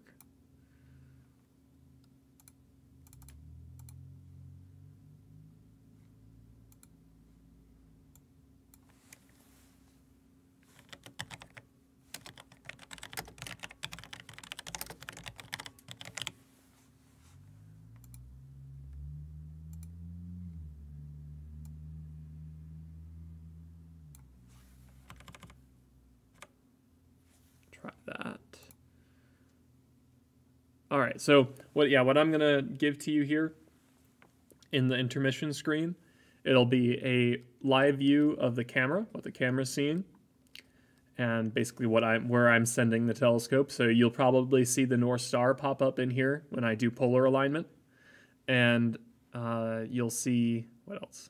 North Star, and then I'll have to do a couple of stars to reset the alignment in the scope. So there'll be a couple other stars. Not sure what they'll be. It depends on where it is. There are a few bright stars out where we're pointing right now. So it could be things like Capella, for instance. And then once I get that done, we're going to go back to either Mars or the comet and try and hunt that down.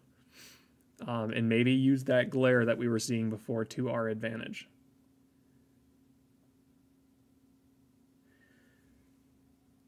So let's transition that. I've got some ambient music for you to listen to as well.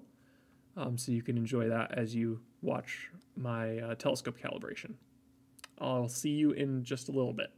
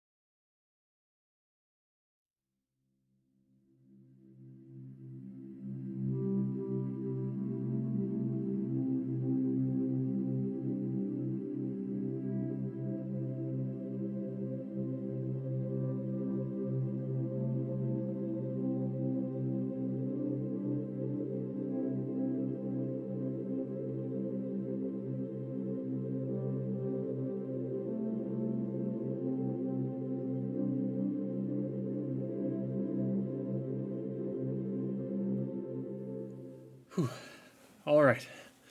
So I'm back inside and warming up. That is bitter.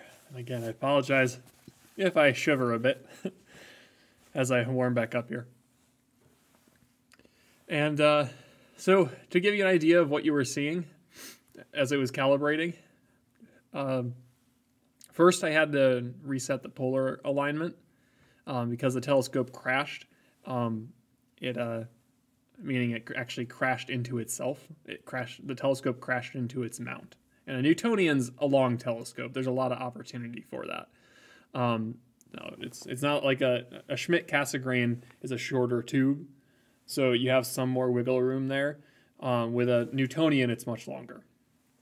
So, in this case, the telescope crashed into the mount, and it lost its tracking. But now I think we're doing all right. It looks pretty good to me. This is good practice. Now I'll have no problem doing this in the summertime repeatedly if we need to use this scope again. You first saw Polaris when I was centering a star. That bright whitish blue star was Polaris, the North Star. And that was me polar aligning. And then I went to a star much like ours, Capella. That was one of my alignment stars. I did a 2-star alignment, so I had to use 2 stars to make a model of the sky so that I can just go to objects easily. So my first alignment star was Capella in the constellation Auriga. Let me show you. I should be showing, it makes a lot more sense to show you in Stellarium here. So North Star points due north. Here it is at the tail end of Ursa Minor, or the Little Dipper here. Ursa Minor, by the way, translates to Little Bear. So you polar align to this because as time goes on, the entire sky appears to rotate around the North Star. So if you want to build a mount that tracks well here up in the northern hemisphere, then you align that mount to the North Star. And that, as long as you do that, the North Star, it'll wiggle a little bit in place here as time goes on. It's not perfect true north, but it does a good enough job. So you can align to that star, Polaris. And then you do, for me, I used some calibration stars. So like I said, I used, not calibration, alignment stars. Calibration stars are a little extra to build the model out. But then you go over here and click on Capella. Capella is a star very much like ours, and it's in the constellation Auriga. And that's the next star you saw, the next bright star. And then the third star that I centered in was Aldebaran in the constellation Taurus the Bull. Remember, we were talking about this as it relates to Mars and the comet. So there's Mars, there's the comet, and there's Aldebaran, a nice red star. In fact, the view you're seeing, we saw with Mars, that was the last thing I centered, this one we have here. That's Mars. It looks very similar in color and brightness to Aldebaran. So don't confuse these two. This is a very red star. This looks like a very red star, but it's a planet. Okay, so we're on Mars right now. So let's take a photo. Let's do another 2.5 second. Let's see if my focus is still strong. That's one thing I haven't checked out there yet. How we doing? Not bad. I think that looks reasonable to me. And let's do, because remember we were trying to figure out, oh no, we need the viewer. We were trying to figure out what these spikes were coming off near the comet. And we predicted that maybe that spike is coming from the just light reflecting from Mars on the optics of the telescope. So that might be an indicator for where Mars is as it relates to our comet image here. Okay, so what I'm going to do is I'm going to take a 30-second exposure, much like these ones here, of the comet, and we're going to see what we get out of that, see if those spikes grow and if it would make sense for those spikes to have reached all the way to the comet before. Let's do a 30-second. We're really hunting this down. That's the goal of this stream, is to get Mars. Now, by the way, our goal is not to capture detail on Mars tonight. With this camera's field of view, you really won't be doing that. It's really just to see the comet and Mars in the same field of view. So let's do a 30-second exposure of this one here. Yeah, it's taking it. So yeah, we're looking at Mars now. So here's Mars and Stellarium. Mars for us in New York is in, oh, this is not the current time. This is the current time. So here's where's Mars currently in the western sky. Moving towards setting, but it's still really high up and it's got some time to go before it will set. Let's see when Mars sets. Bring the clock up. Go hour by hour. Mars will set maybe around 2:30 or so, looks like. 2:30 in the morning. I do not intend to keep this stream going until then. I do need to get some sleep tonight, and we started early as well, so we'll see what we can do. But let's see what that frame looks like. Looks like it's ready. Oh, looks like we captured a satellite too. Maybe a satellite. Yeah, there's no fringing on either side of it, so my guess is that was a satellite. Yeah, I mean, that's pretty bright. So yeah, that's the issue we're running into, I think, with those spike patterns. We saw some diffraction going on in the optics of the scope from the glare of Mars. So let's see. How we doing with the tracking? Is this... It's not too bad. The stars are all right. There's still a little bit of bounciness going on, which might just be due to my mount. So now our goal is to try and find where the comet will be and frame this all up so we can get both into view.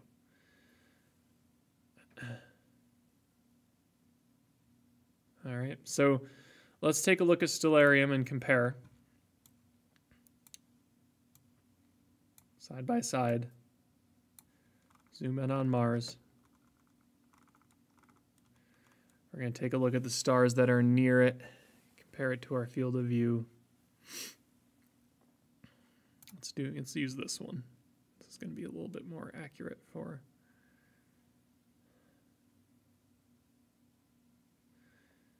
All right, we might be optimally set up here. Here's the comet, here's Mars, right? And I think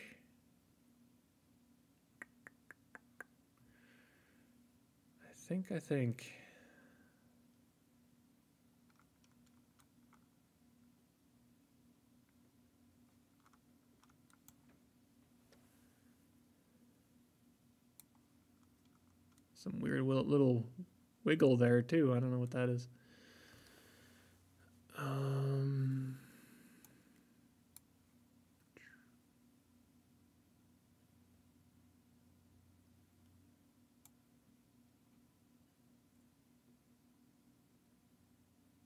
See, I see these three bright stars.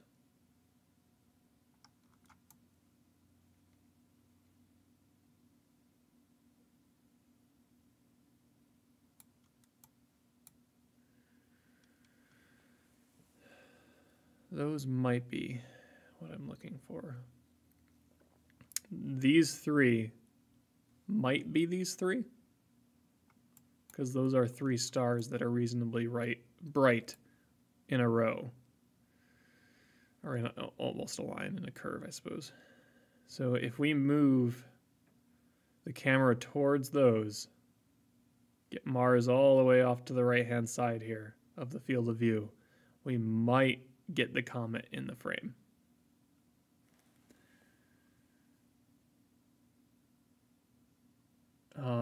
So that's what we're gonna have to try next, I think. Let's see if did this help give us any better idea. We do have a lot of space to work with over here. We might also be able to use the diagonal to our advantage as well. We'll see about that. All right.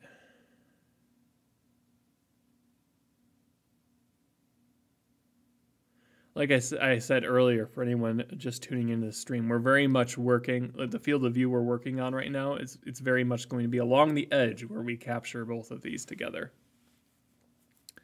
Worst comes to worst, we can just bounce between the two of them.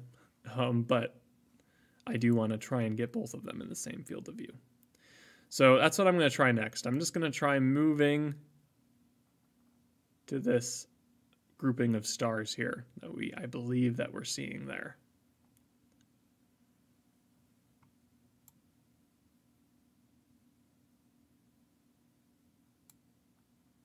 All right, so I'm going to bring the live view back up. Yeah, see, this shows a triangle here. Is that what we should be seeing? That's what I'm seeing here, yeah. Triangle there, triangle there.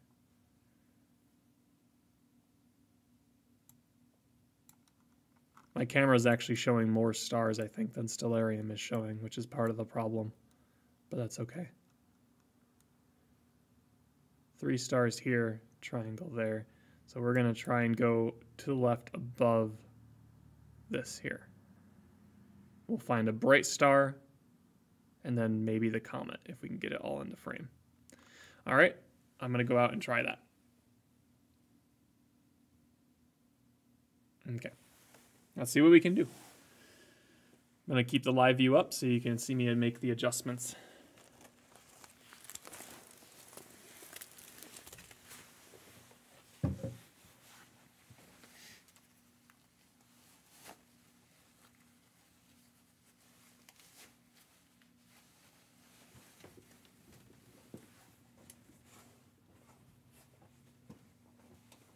I always forget my lights. Do I have it in my pocket? Oh no, it's right here.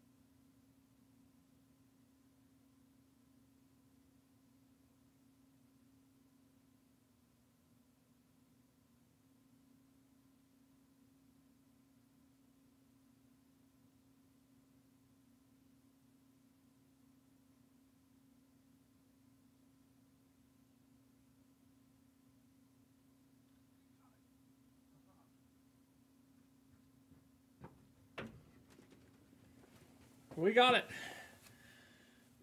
Do you see them? Both in the field of view. We were right. Okay. So let's take a lower exposure shot here because 30 seconds is Mars is gonna really blow out the image, I think. Well, let's just start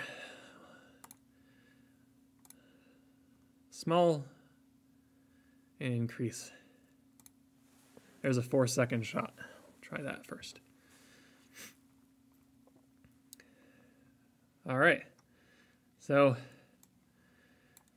there's the comet, and there's Mars. And we're seeing that in the live view right now. Mars down here, comet over there.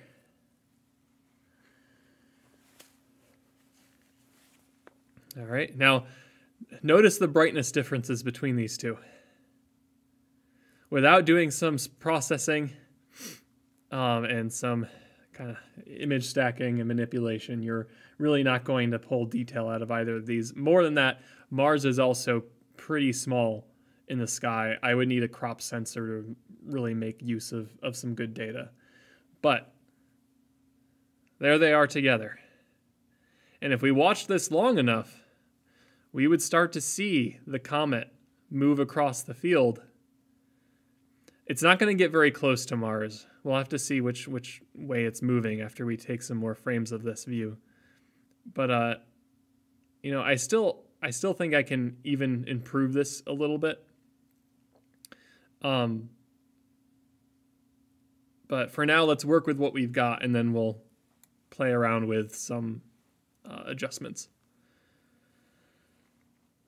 All right, so let's bump this up here. Let's just do increase slowly. Let's do a 5-second next.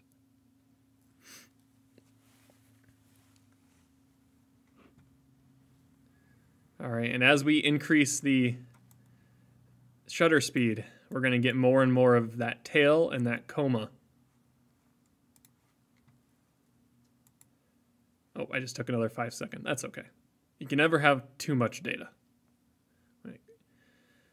All right, so that's another 5-second. Let's try a 6-second.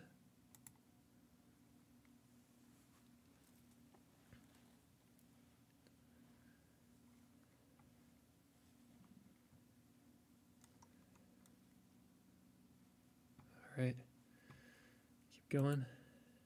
8-second.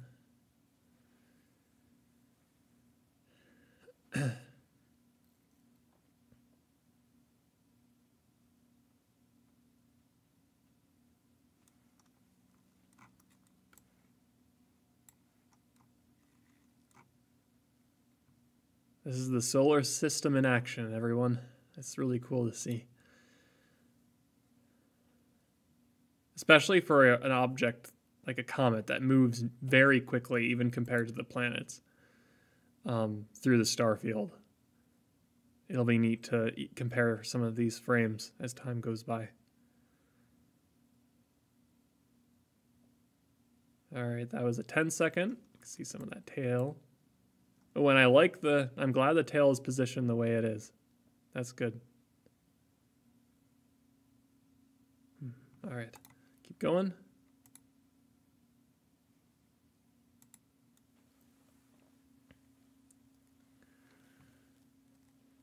Well, thank you for the $20 donation.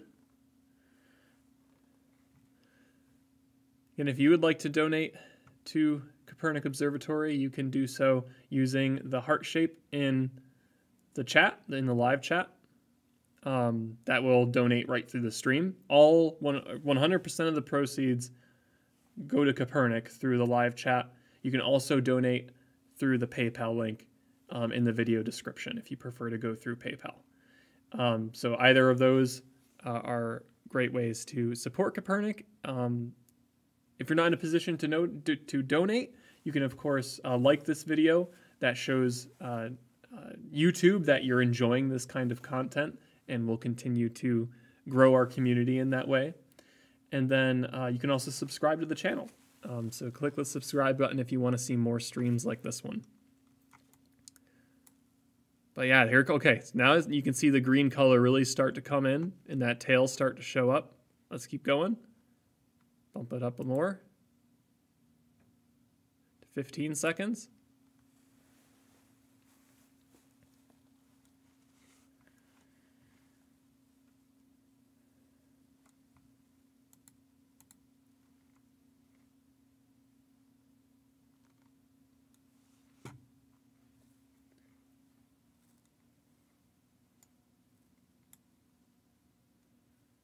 All right, we got our frame.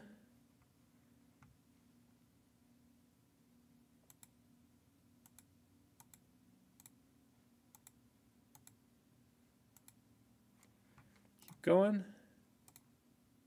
20 seconds.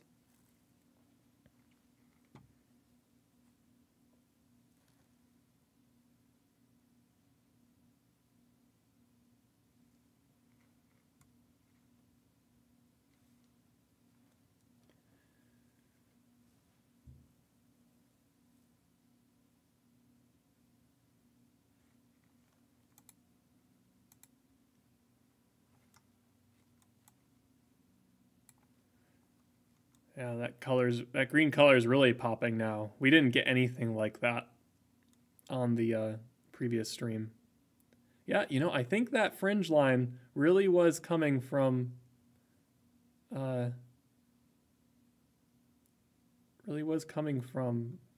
Mars that we were seeing earlier. Let's go back.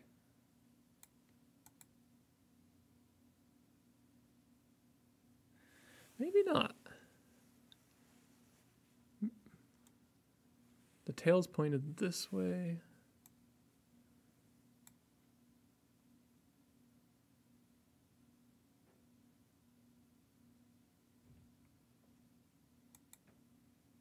Yeah, no, I think it is.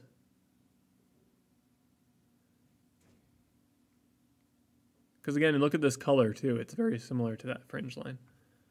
All right, let's keep going. Let's do a 25-second now.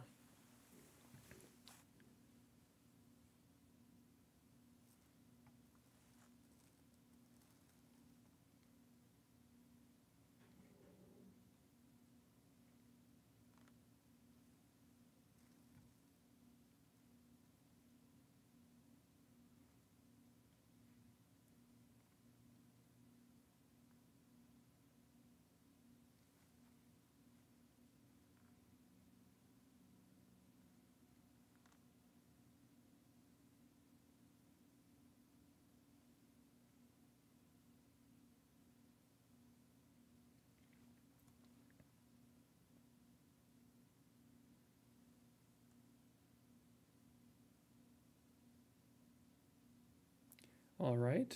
And finally, you know, I'm not mad at, I mean, this is definitely crazy down here.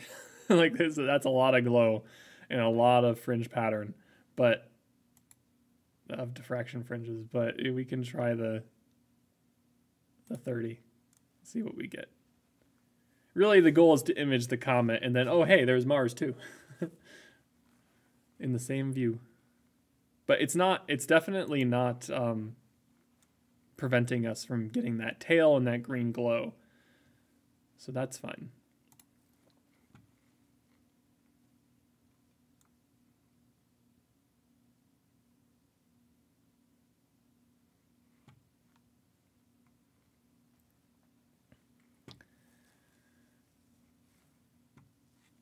All right. Yep. There's that nice green coma. And a little bit of that tail coming out. Compare it to our earlier images of just the comet. Yep, about the same.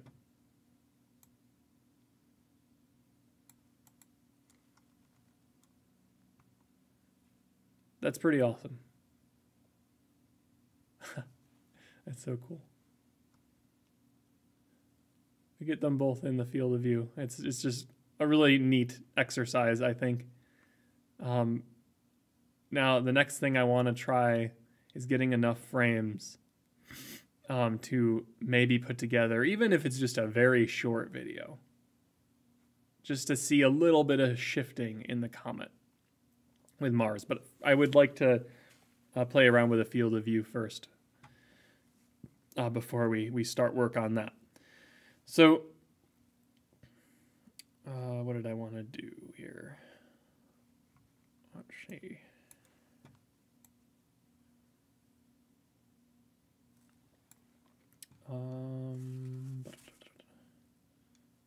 Well, I'm going to go out there and adjust the field of view. Oh, I wanted to look at some of the comments here. I wanted to take a moment to answer some questions. So if you have a question, feel free to put them in the chat, and I'll be happy to answer those over the next 5 minutes or so. We'll do a quick Q&A. I saw a question here. We'll start here because I can't go too high up. So if I missed your question, go ahead and put it back in, and I'll get to it. I'm going to start with Wagon's question, asking, how does the speed of the comet compare to satellites moving across the sky? So if I go to our time lapse from February 1st, we took that like hours of footage that we got from the comet, and we turned it into a video, a time lapse that you can watch in a few seconds, really. So here's that YouTube short. You can watch this on your phone or on your computer. And this is the comet. This is our footage from that stream. The comet moving through the star field. But that was over the couple hours we were getting this imagery. So this is not a live real-time view. This is a time lapse. So very, just all that footage put together in a few seconds. So that speed there in this time lapse of the comet isn't too far off from what a satellite would look like moving through the star field. They can go even faster than that, though. And this is the speed the comet's going right now in real time. It's not perceptible, right? Again, like I said, you gotta record a bunch of frames or video footage, and then over time you'll be able to see that shift. So yeah, that's our goal here, is we're going to try and get a little bit of a better view so that we can capture the comet moving towards, well, I don't think it's going to quite move towards Mars. Let's see where it's going to go. Again, we're really making use of all of our tools tonight. Oh, let me turn so you don't have that, so we don't have that audio playing. You might not even be getting it on your end, but I'm going to pause that video. You can go back and watch this if you want on our YouTube channel. It's a YouTube short. But let's go to Stellarium and take a look at where the comet's headed.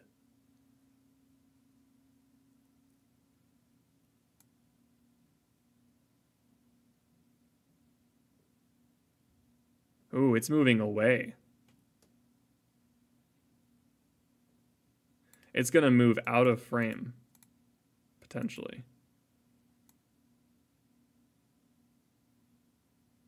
So yeah, now's the time. Like this is...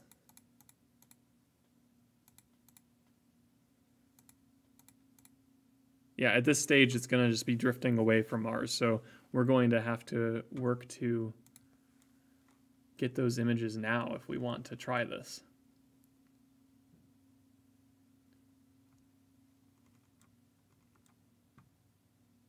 Oh yeah, Pat makes a really good point. Pat is another member of our Kopernik Astronomical Society. And he says it is wild how much slower the comet is moving now compared to close approach.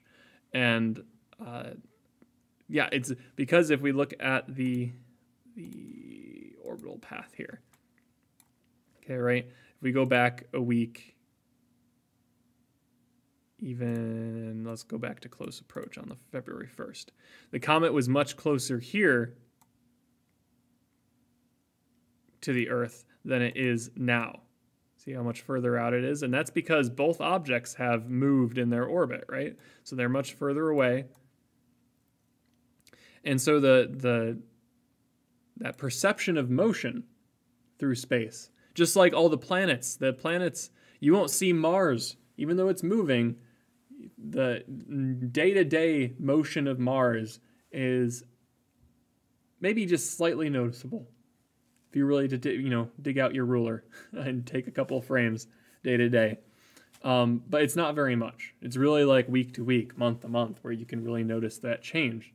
And that's because those objects are much further away. Same with the comet. As it drifts further away, it's going to appear to move slower. And that's another example of why satellites, someone asked that question about satellites earlier, why satellites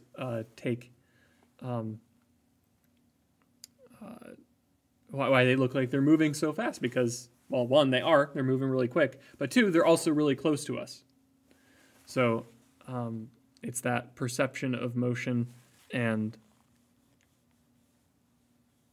how it's how close it is to our perspective, our viewpoint here on Earth. And yes, just in most simplest of terms, Toyota, I love your name, by the way, says all about perspective. Yep. And that's what's cool about these solar system objects. Is it's really an opportunity, and these comets, it's really an opportunity to think about space, not as this looking up at our almost 2D perspective on space, but to think about it in 3D. And this motion between objects is a good example of doing that. So, all right, I'm going to go out and adjust the field of view a bit, see if we can frame this up just a bit better, and we'll take some more frames and maybe if we're here long enough, we'll maybe try to get some motion out of these objects. Okay.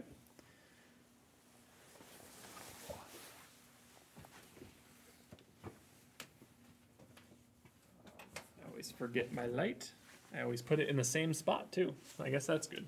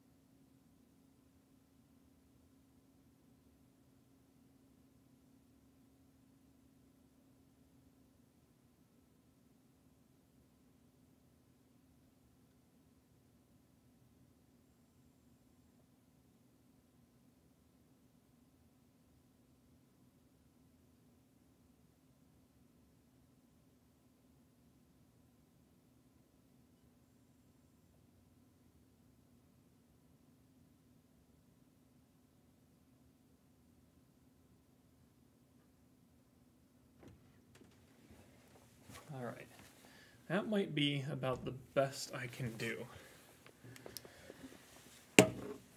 That sort of diagonal view of the two objects there. See how that compares to the previous frames.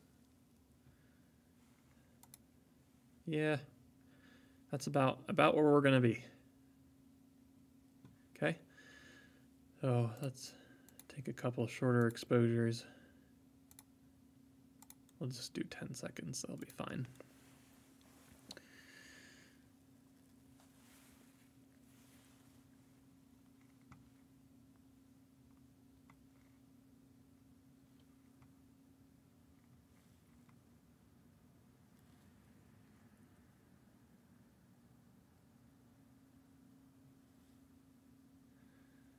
All right, yeah, I think I'm happy with that. I mean, with the field of view we have to work with, we can only make this look so pleasing to the eye as a picture. We're beholden, I guess, to the nature of these celestial bodies, right? We're stuck with what we have. So let's Let's work with that. I like the diagonal view. Oh,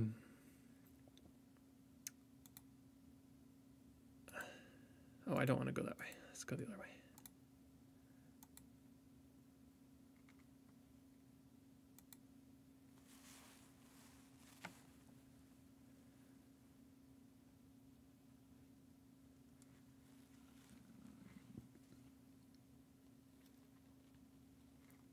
Well, thank you for joining us, Bryn. We're so happy to have you, and for however long you can tune in, and we'll see you on the next live stream program. The next live stream, by the way, everyone, will most likely be one of our presentation live streams for Winter Star Party next week, next Saturday.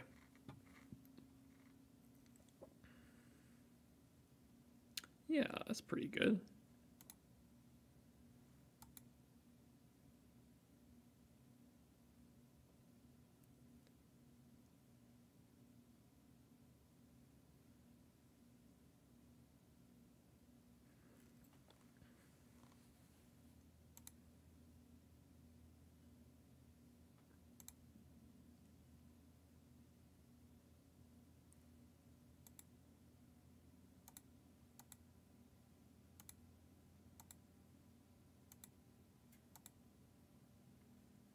All right, I'm going to go right up to 30 seconds and just see how much more detail we get out of that. If it'll make it worth it or not. 30 seconds. Thank you for the donation. We really appreciate it.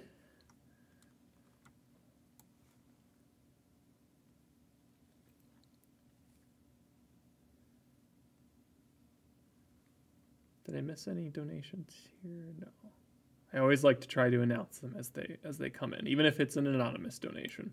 We want to make sure that we show our appreciation for it.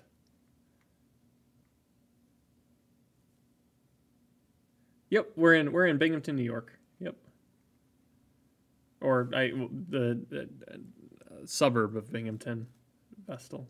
If that comment was directed at me, maybe you were answering some other question.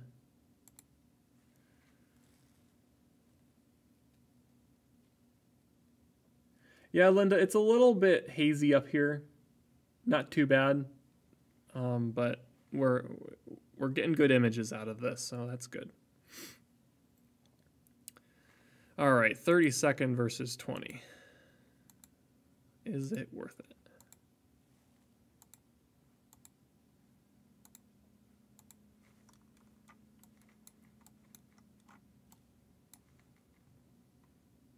I'm not really happy with my star shapes, but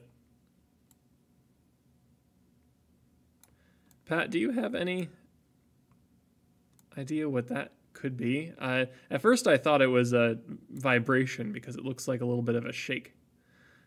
So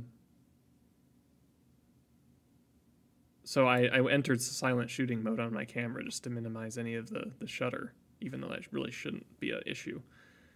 But yeah, I'm at a bit of a loss for what that could be. Maybe it's just a weird tracking error. I don't know. Well, actually, now that I look in the center of the view, these all look relatively good. What about over here? Okay. Yep, I see what's going on now.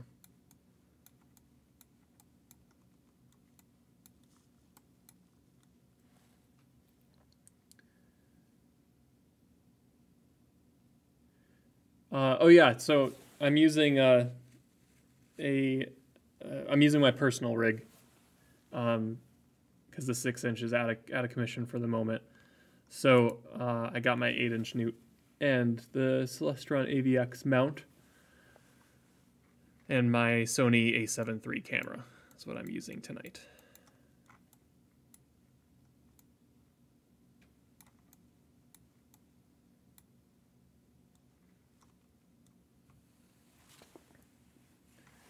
Trying to decide between the 30 and the 20. What are the star shapes on the 20?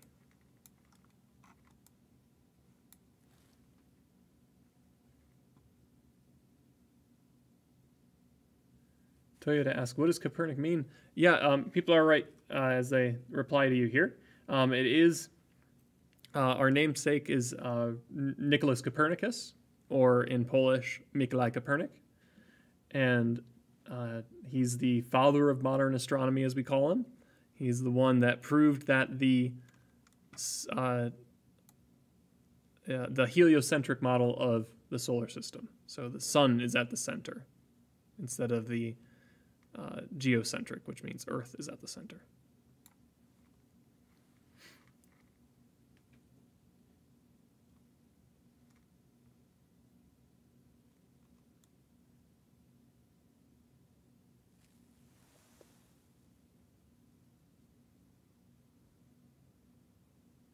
Okay, so Pat says, could be two things. Could be lens too fast of an f-stop, or you need to load your mount balance to a tad to the east. I may not have done that tonight. So I'll try those out for next time and see if I can correct those. Because, yeah, it definitely does seem on the edges. That's where I'm getting the worst of it.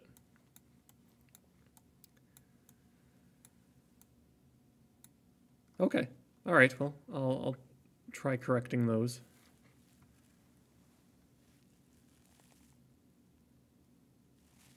Well, thanks for joining us tonight, Rebecca. And yeah, we'll see you then.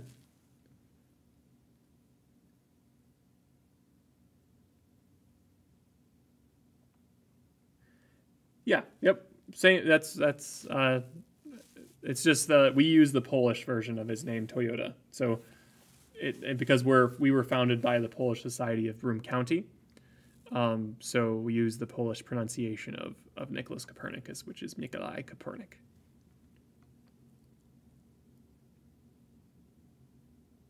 I know you. Yeah, I remember you mentioning load to the east, and I think.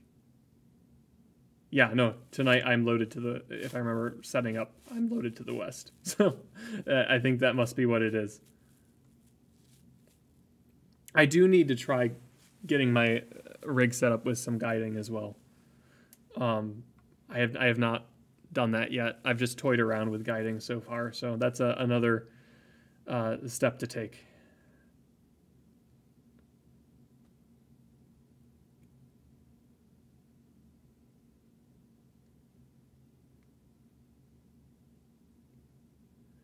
Zach says, I've really been enjoying seeing the contrast and brightness between the comet and Mars. Yeah, it's pretty neat. You know, this is magnitude in action, right? So Mars, according to Stellarium, is basically magnitude 0. So right in the center of that scale, about the same brightness as the bright star Vega. And the comet, according to Stellarium, is a 6.6. How accurate that is, hard to say, but based on what we're seeing in the camera view, that seems to be about right. Definitely dimmer than a 6. And yeah, to see the contrast play out between these two, that's the trick with this. Is that, yeah, you're dealing with some a vastly brighter object for Mars. But you can see, yeah, that nucleus in the comet is pretty bright when you do a long exposure. And that green color is really popping out now. I think that tail, too. That fanned out tail. Not too bad there. All right.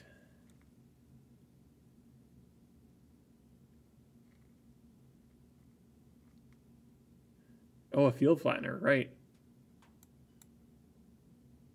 Yeah, I mean, that's what it seems to be. I'm pretty pleased with the look of it at center. Let's see if I go back to one of my earlier pictures. Is it the same thing at the center? Are these sharp here? Not bad. bad. What about on the edges? Yeah, again, much worse on the edges. Yep. A little bit of dust bunnies here too. I'll have to see where those are coming from.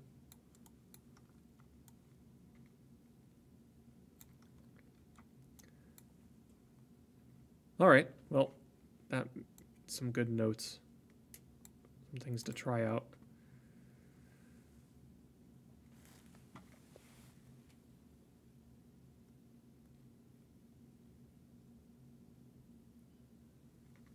Yeah, I'm pretty happy with how the tail's coming in, so let's keep going with a few more frames.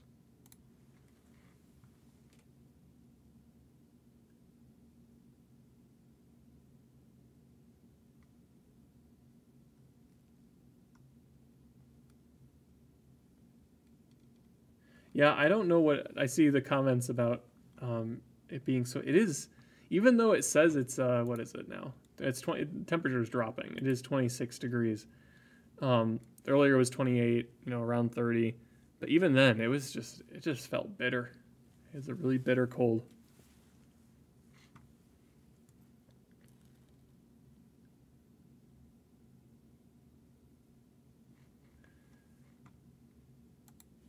I should be taking notes, Pat. But the good thing is this records the live chat records too. But I mean, I can't remember a field flattener. I will look into getting one of those. Especially as I really start to use my rig more. I think this is the first time I've broken it out in the winter time. Sorry about that.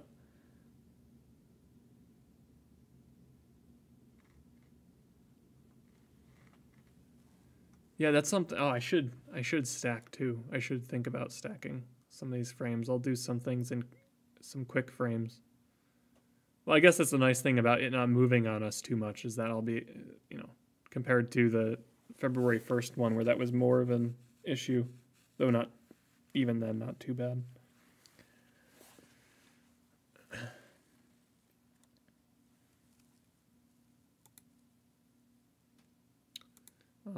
Let's see, how'd that frame come out? Yeah, that's nice.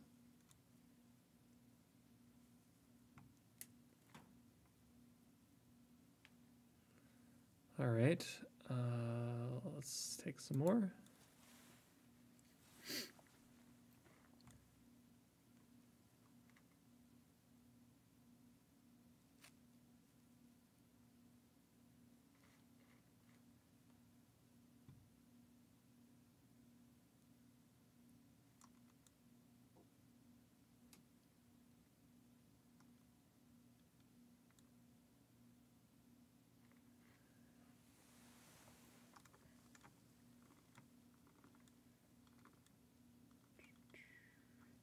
Aha, there we go again. There's another frame.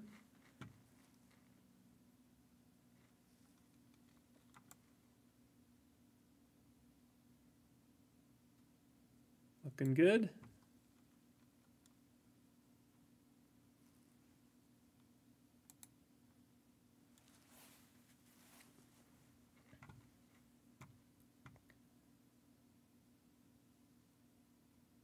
Toyota asks, so will the green comet ever return, and if so, when?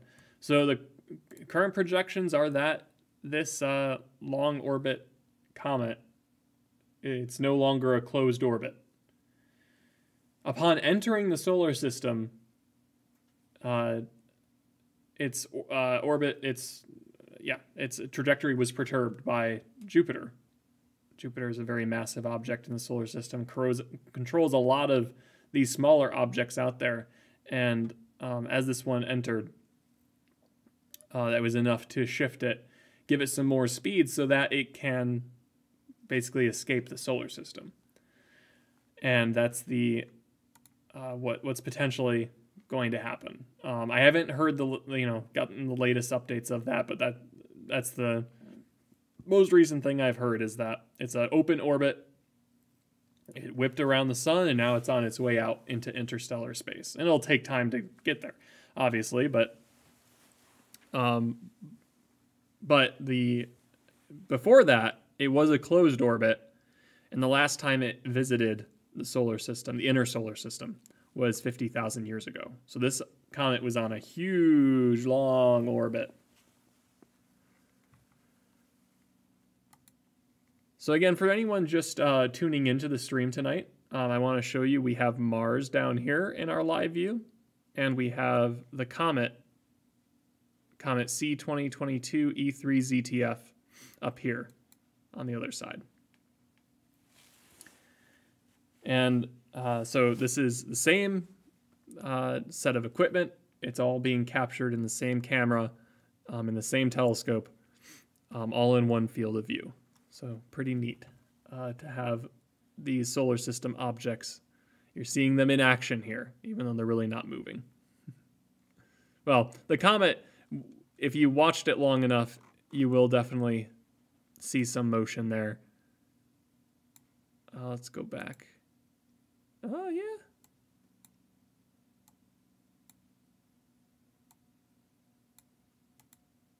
Okay. See this? That's actually more than I thought over the time we've been observing this so far. All right, when I'm zoomed in here in this grouping of stars and on the comet, we're going to go back. When was this photo taken? Well, let me do that. Yeah, there we go. That photo, my timestamp is off. I don't think I adjusted the clock on my camera, but that's okay. It was taken at 9:59 p.m. This one here. Is that right? That doesn't seem right. I thought I just took that one. And it's 10:09. Well, anyways, we're gonna go back to our first frame that we captured. See how much it moved?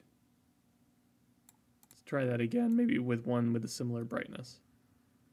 Like this one. Ready? See that shift? We're at the eye doctor, right? You gotta say 1 or 2. Look at this triangle of stars right here. Use that as reference. Okay, so this was the older picture.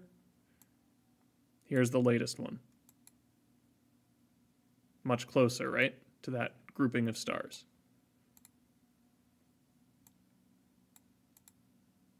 Okay, so the comet is moving.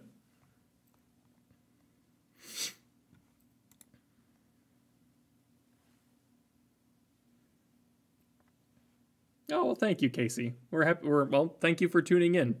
We wouldn't be here without you.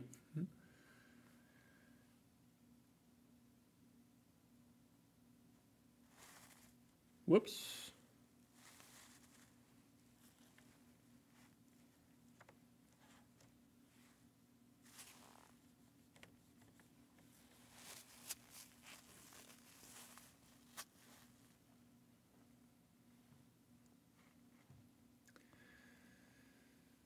All right.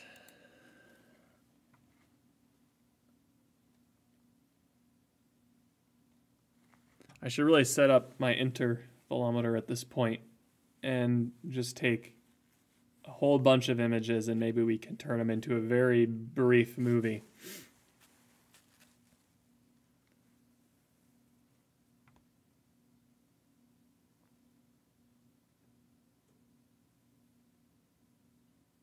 The only trouble with that is we won't have much of a live view, but we can watch the frames come in.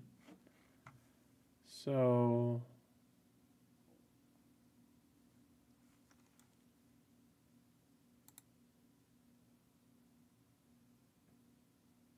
oh, this is interesting. I didn't know there was a new Q&A option added to the live chat. That's pretty cool.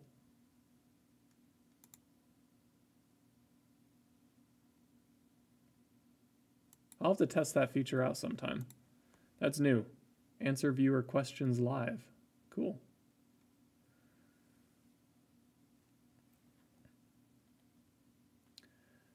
Start a poll. Do I want to do that? Well, I think I'm just going to go ahead and try and get that set up here. All right. Now, when I do this, we're going to lose the live view, but we'll be able to watch the frames come in. This is how we're going to start to wind down the stream a bit. We'll still be streaming for a while, but this is the last phase of the stream. So I've gotten a lot of good frames to work with. Now I just want to maybe make a short video.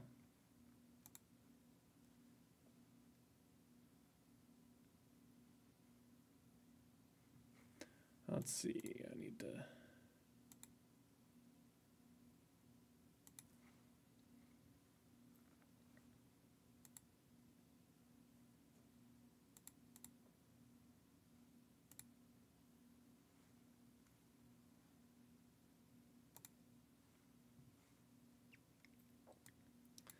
Let's see if this will work right. Well, thank you for the donation. Again, there are multiple ways to support Kopernik on our YouTube channel and beyond too. But on our YouTube channel, you can click the heart in the live chat, and that will let you donate right through the live chat here, and it'll pop up just like you see there. You can also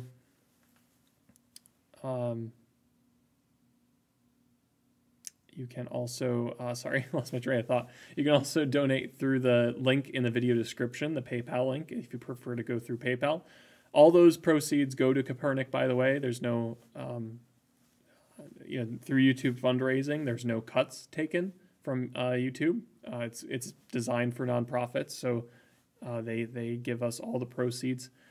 So just so you know, none of it goes to YouTube or Google in this case. And what else?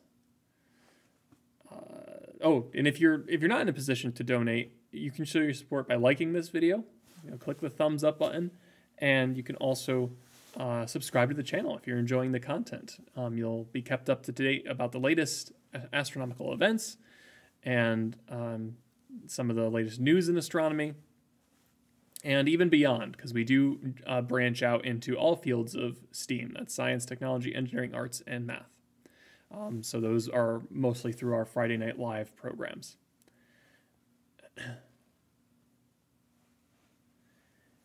Our next presentations will be on, let's see, is this working?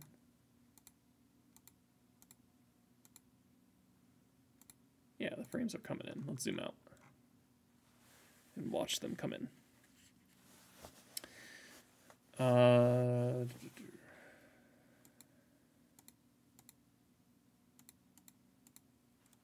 Yeah, okay. I think this is working how I want it to. And I'll just stop it when I feel we've gotten enough data. So, yeah.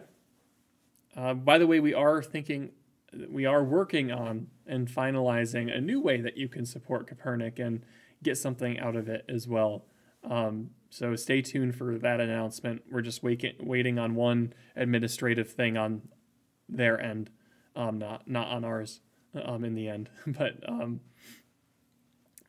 you can look forward to that coming up. My hope is that we're able to get it out in the spring. And it will be integrated right into our YouTube channel, and it'll also be accessible through the web as well. I'm not going to tell you quite what it is yet. We'll save that for another day. Pat is asking, who made it up to Kopernik tonight? So from what I know, it was, I know Joe made it up, and I think Sasha did as well. But those are the only people I know about.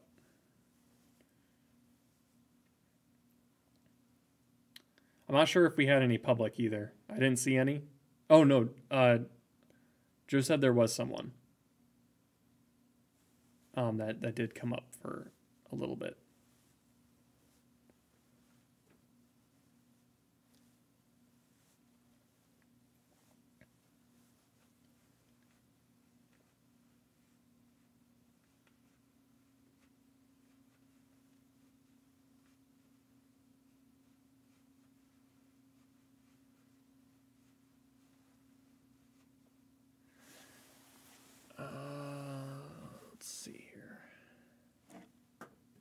Oops. I knocked something over. I gotta forget that. I'm just gonna take my gloves off. I'm warm. I've warmed up enough at this point.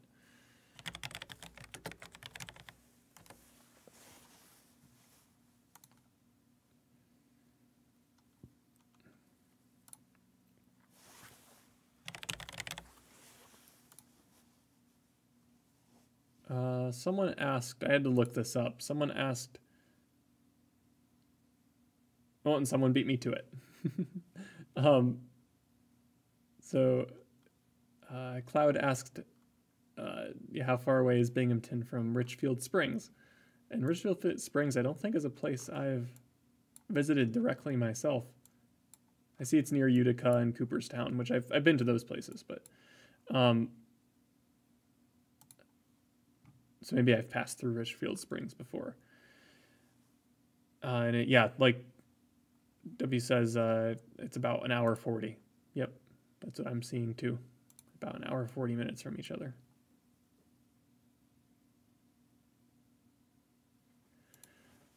So let me grab this thing I dropped, just so I don't forget it, because I am likely to if I just leave it there.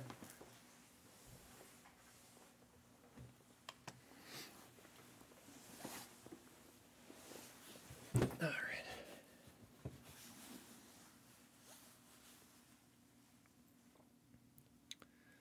Let's see, are our frames still coming through properly?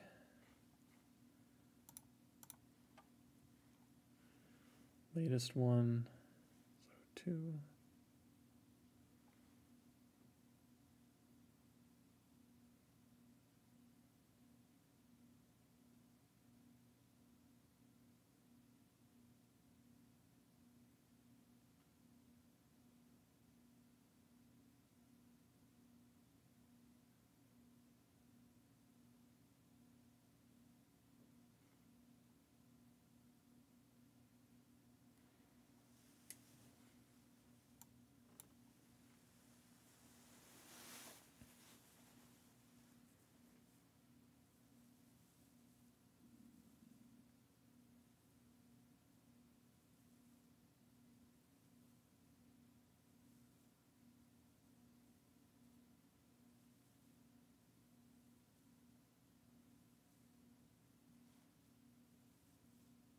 Am I not getting another image? What's going on here?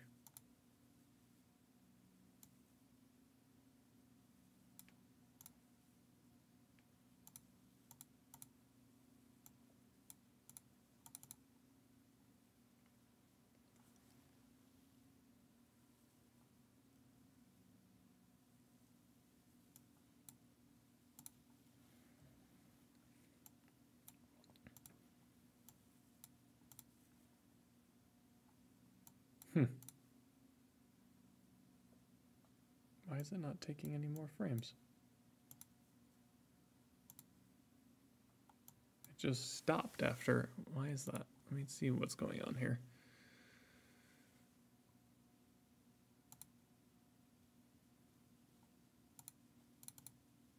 Uh-oh, something broken?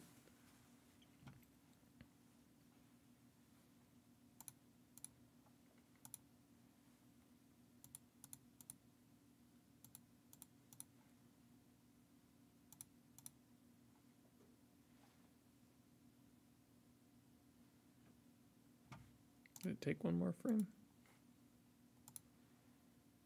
Nope. Something broke. What is going on?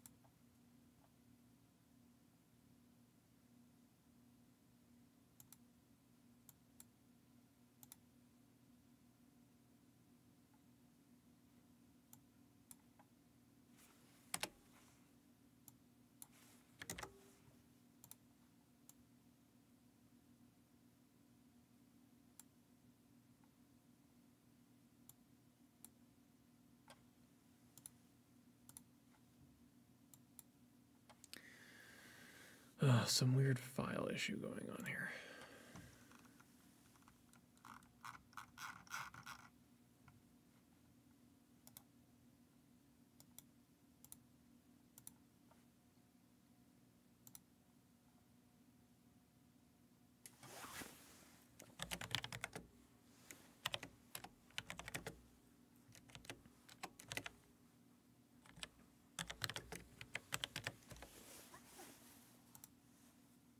I don't think that's going to be the issue. Let's see.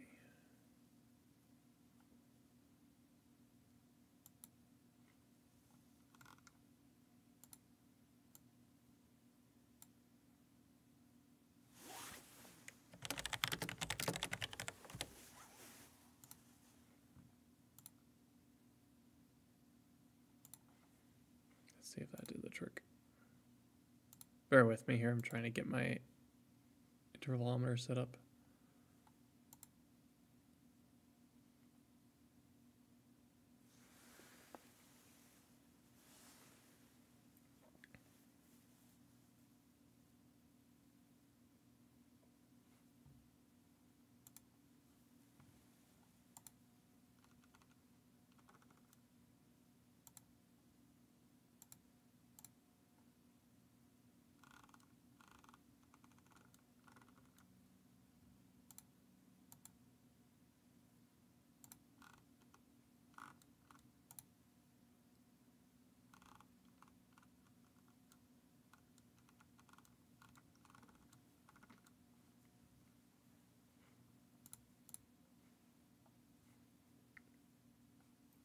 All right, let's just see if that worked.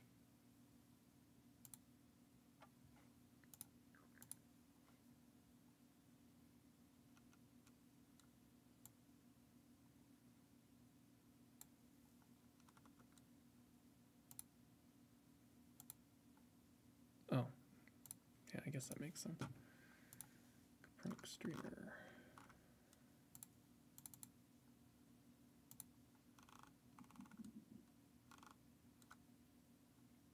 Why?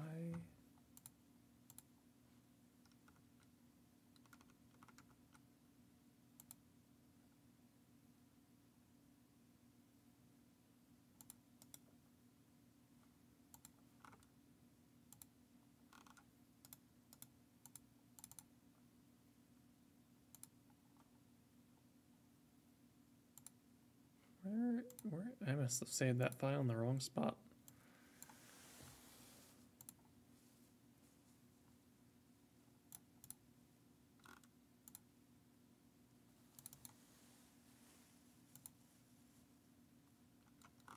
Somewhere really weird, evidently.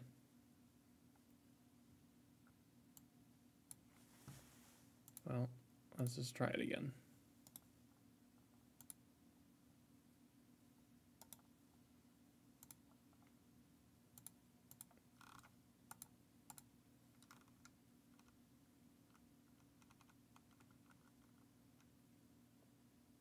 Oh, I don't want it there.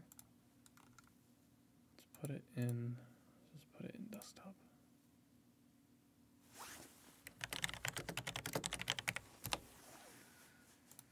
Okay, try again here.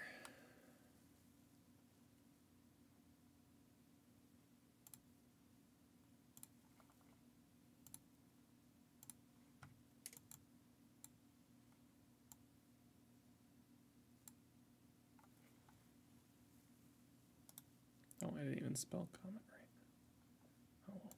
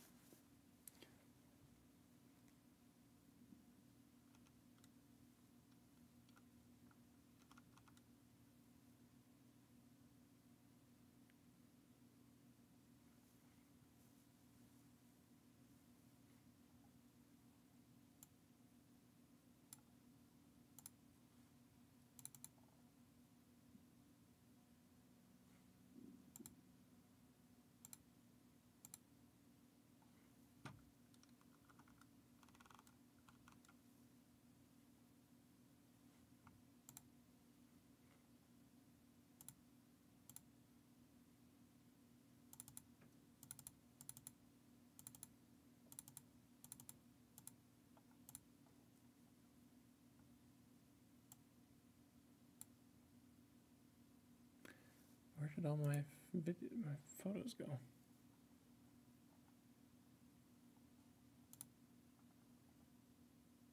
I'm not sure what's going on here. Something broke down for me.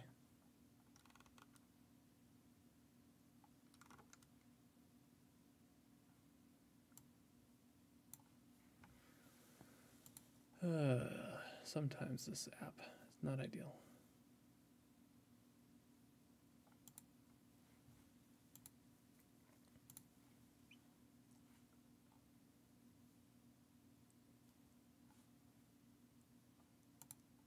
All those pictures are still there. Oh, that's good. They're in my file system. That's all I care about. And double checking this one.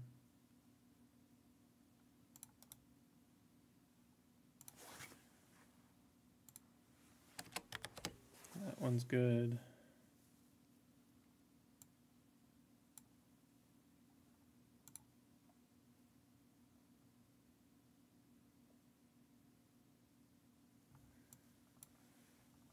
And that's good.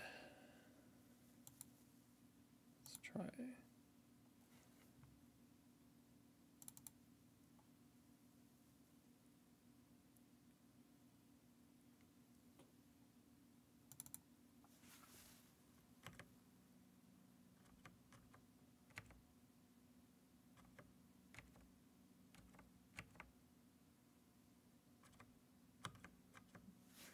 All right. That'll work.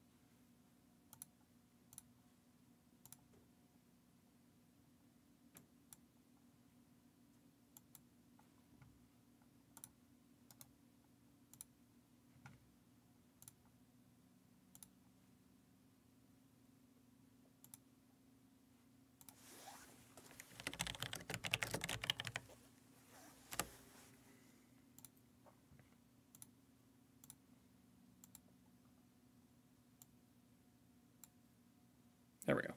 All right, now we're in business. I'm happy with what it's doing now. So I'm going to move. The trouble is I don't think we'll be able to see the frames that it's grabbing as they come in because they didn't populate live as I was seeing them here. So there might not be much to see from here on out. I may just let this run and let's just bring up an example of one of the images here that we captured. And we can chat a little bit about that. I can answer any questions that you may have left. And then maybe we'll think about closing out the stream. And I'll follow up with you about these frames that we're capturing now. If we do get a little small movie, it'll show up on YouTube. That's my plan. And then we can chat about that the next time we're on A Night Sky Live.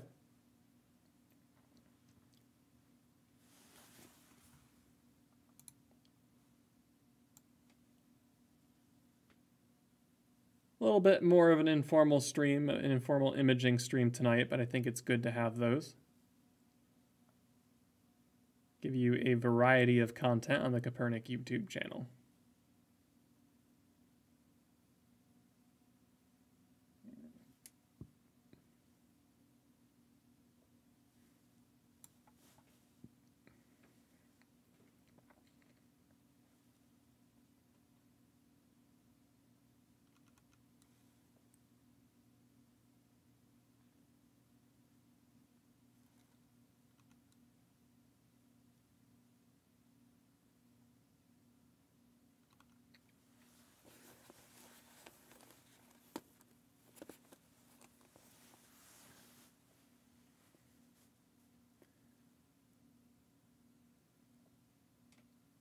Oh, thanks, Joe.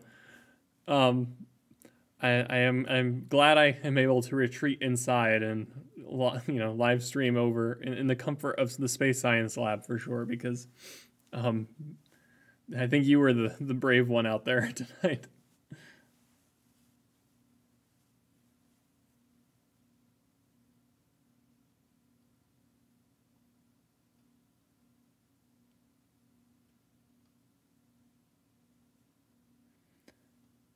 Of course, yeah. Thanks for tuning in, Toyota. Always glad to have our viewers check in on us and enjoy the cosmos together. Wagon asks, how long through the year will we be able to see this comet? I'd suspect for some time. I know that's not very descriptive, but at least to some capacity, you'll be able to watch this comet over the next month. After that, I'm not really sure what will be required to observe it. But we'll be able to watch it exit, the inner solar system, past the orbit of Mars, and so on. Although, yeah, actually, right now it's not really moving out that way in the plane of the solar system, right? If we go back to the its path, right now it's in the plane of the solar system, but now it's on a trajectory. In fact, it'll spin itself around to some degree.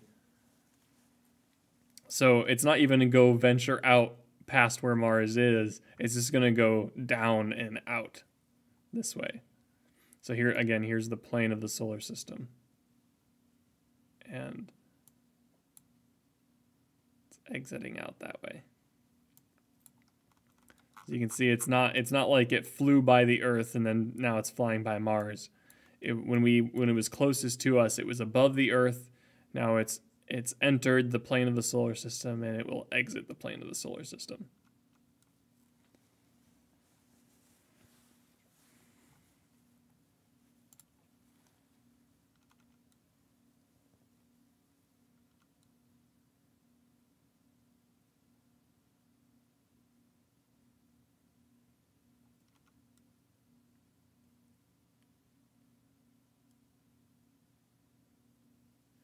W asks, is there a window of time to possibly see this better? Like, should I wait an hour or so or something?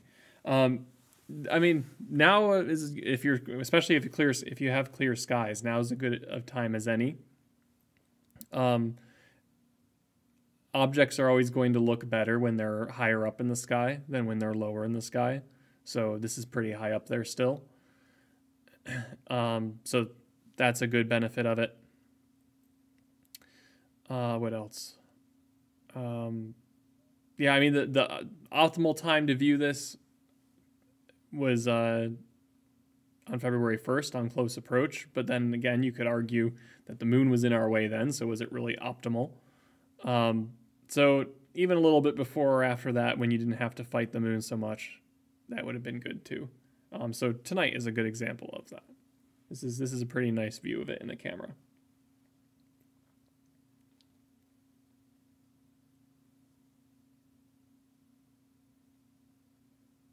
Geraldine says that it's been so fascinating to see it and learn about it. Yeah, I'm so happy you tuned in and that we got to chat about the comet tonight. Thanks, Pat. Well, we might have a new follower. Thanks for tuning in, Carrie. I hope you enjoyed tonight's content. And yeah, maybe we'll see you again soon.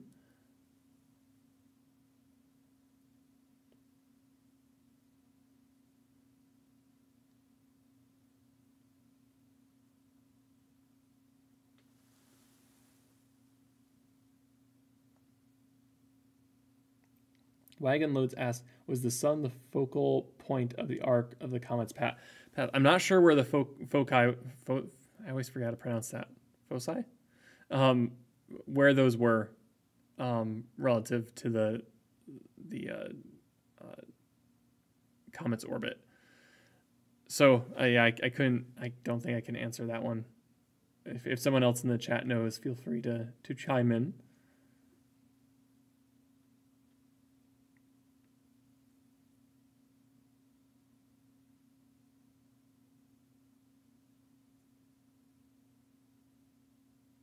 Yeah, W, this one's a tough one to really see with your eye. That's the main issue with it. If that's the goal. With binoculars, I think you could still probably manage to find it tonight. And with a telescope for sure. But yeah, this was a challenging one. A nice comet for astrophotos though.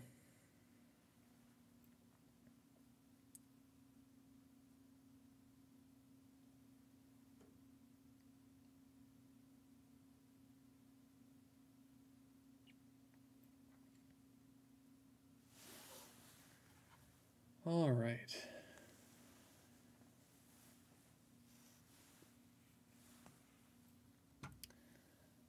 1040, not too bad.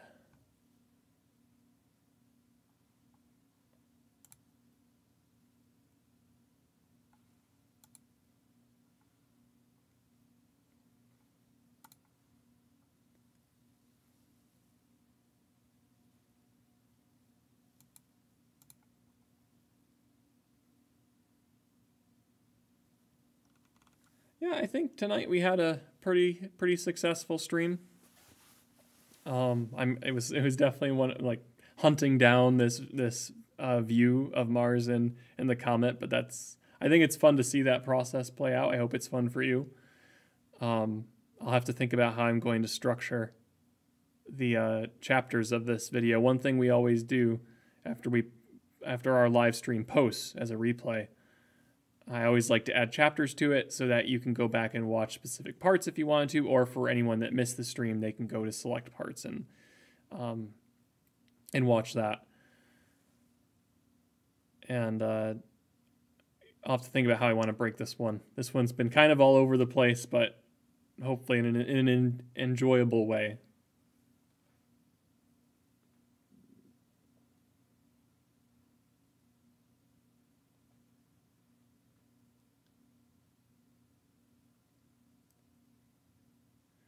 Joe says, Sasha and I looked for it and we saw it faintly in 35 millimeter binoculars. Nice. Okay, so it was visible.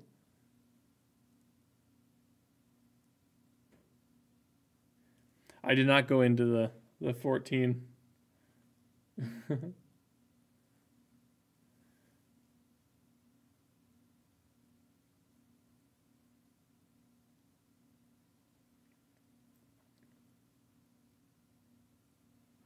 Josh asks, the moon will dim the comet or only deep sky objects? The moon will definitely impact the comet, especially its diffuse tail. It'll start to blend in with that glow in the sky. I mean, we're kind of getting that here with the haziness of our sky right now. But yeah, that's the trouble with it.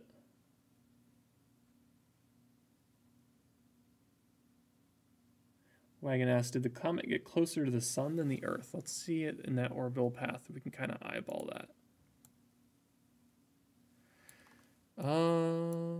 Back it up.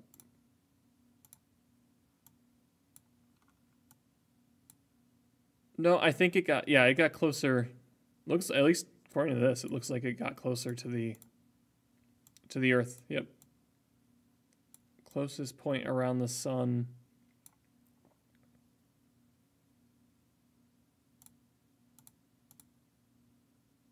A little hard to tell, but I mean, you can see just how close they are here. That's much closer than at any point in the orbital path to the sun. So I did get closer to the Earth.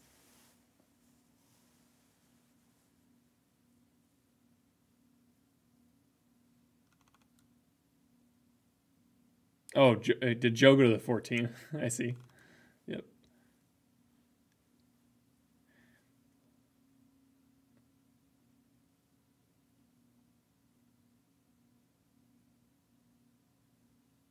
Had someone see it in faintly in their 25 by 70 binoculars. Very good.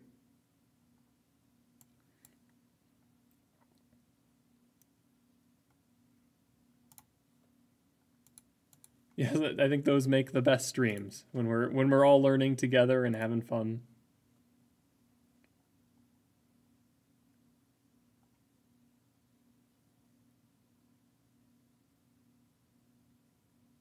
Yeah, it is a faint comet. That's the struggle. But still neat to see. It's no Neowise, or even if you go back to even to the brightest comets, which I have. Neowise was the first comet I saw visually. So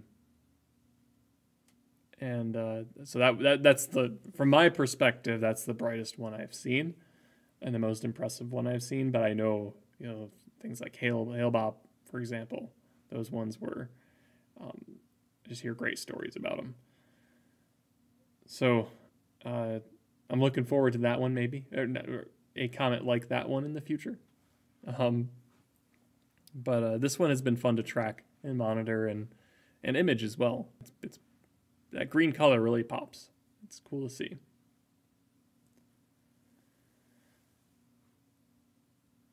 All right, any final questions before we wrap up? Like I said, I'm going to keep going on these photos. Let's see where we're at. What photo are we on now? Is it going to show me? There we go. 28 images captured. That's pretty good. And these are 30-second exposures.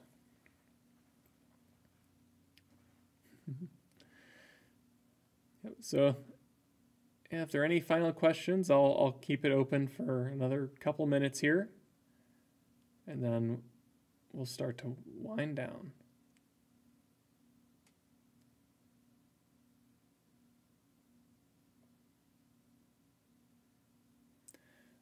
Cloud asks, how do astronomers determine the orbital period of a comet like this one if it hasn't been seen before in recorded history? So it's effectively or just our understanding of orbital mechanics and the equations that are involved there. As long as you're able to track the comet, its speed through the solar system, through time, you can map out its trajectory, and you can extrapolate the orbital period from that data. So that's really what it's about. And they noticed as it was coming through the solar system that its trajectory was changing based on on Jupiter's influence on it, and the sun's influence on it as well. So now they're able to map out a trajectory of where it's going, where it's headed, and it's not on an elliptical path. It's on I guess a parabolic path, meaning it's open-ended and it's on its way out of the solar system.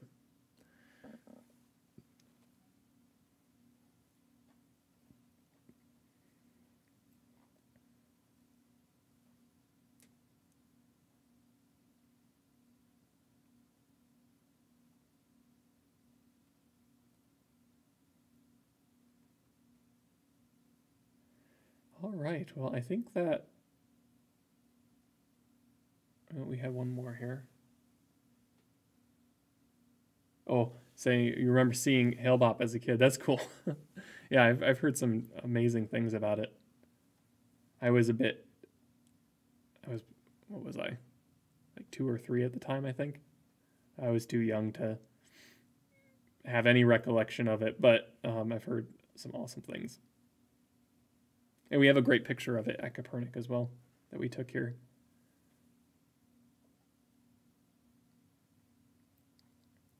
Linda asks, do you still have an image to see? We do not.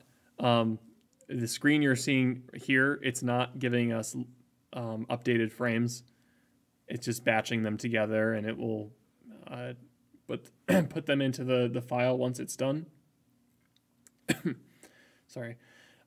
So that's what we're working with. Unfortunately, I don't have a latest frame to show you without shutting down the interval shooting. So I'm going to have to leave you waiting for what we get out of these frames. But I'll show you the latest one that we did have from our prior. One more time. There's the latest that we had from our last available frame. So there's Mars and Comet ZTF.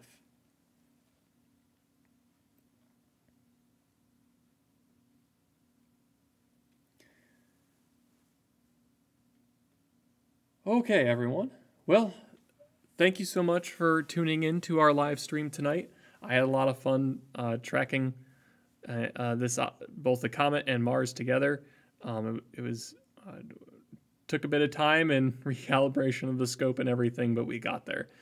And we'll see what this will be the last stream on Comet ZTF. I'm glad we got one more in, but we're gonna move on from this. There's a lot more that we can do. You know, I have wanted to go back and image the Orion Nebula. I considered doing that tonight, but I think we'll save it. I'm sure we'll have another opportunity. So we'll do some imaging on the Orion Nebula. We will see about some other deep sky objects out there. Maybe do a zoomed in Mars stream so we can actually see if we can spot any detail. It's becoming less and less optimal to observe Mars. So I apologize for not getting a good opposition. We did try. It was cloudy though. But it'll come back around. We'll come back around really and catch up to it again in a couple of years. So we'll have another opportunity then to image the red planet. And we are imaging it now, just not in detail. But yeah, stay tuned. On February 18th, on that Saturday, a week from today, we will be observing. No, sorry. We will be observing not an object, but Nikolai Kopernik's. What is it? I forgot it already. Let's go back in here. It is his. Oh yeah, that's right. 550th birthday. So that's Nicholas Copernicus's 550th birthday, our namesake. And we'll have a couple of presentations that we'll be streaming out to you. One on exoplanet research and another on the Artemis missions. So you can stay tuned for that. We'll be streaming those on YouTube, but you can also, if you're available, you can come to Kopernik in person and celebrate with us. We will be celebrating with cupcakes. So we'll have a nice, we'll sing Nikolai Kopernik happy birthday. And if it's clear, you'll be able to observe the planets that are out, Mars, Jupiter, Venus, and the Orion Nebula as well. So you can look forward to the Winter Star Party coming up February 18th at 6 p.m. All right. And if you enjoyed tonight's content, I'll ask once again if you could hit the thumbs up button and show that you enjoyed tonight's content, and also subscribe to the YouTube channel. That will keep you up to date. If you're brand new to the channel, we'd love to have you in future streams. You can see we have a great community here. They're very responsive, very respectful too. So we really do have some good conversations here. They even branch outside of astronomy sometimes. So worth checking in again on any future programs that we cover. All right. So I could talk forever, but I think that's because I'm tired. So I'm going to hopefully get some sleep here soon, and I hope everyone else has a good rest of your night, no matter where you are. So we'll see you next time, and don't forget to look up and dream big. Have a good night, everyone.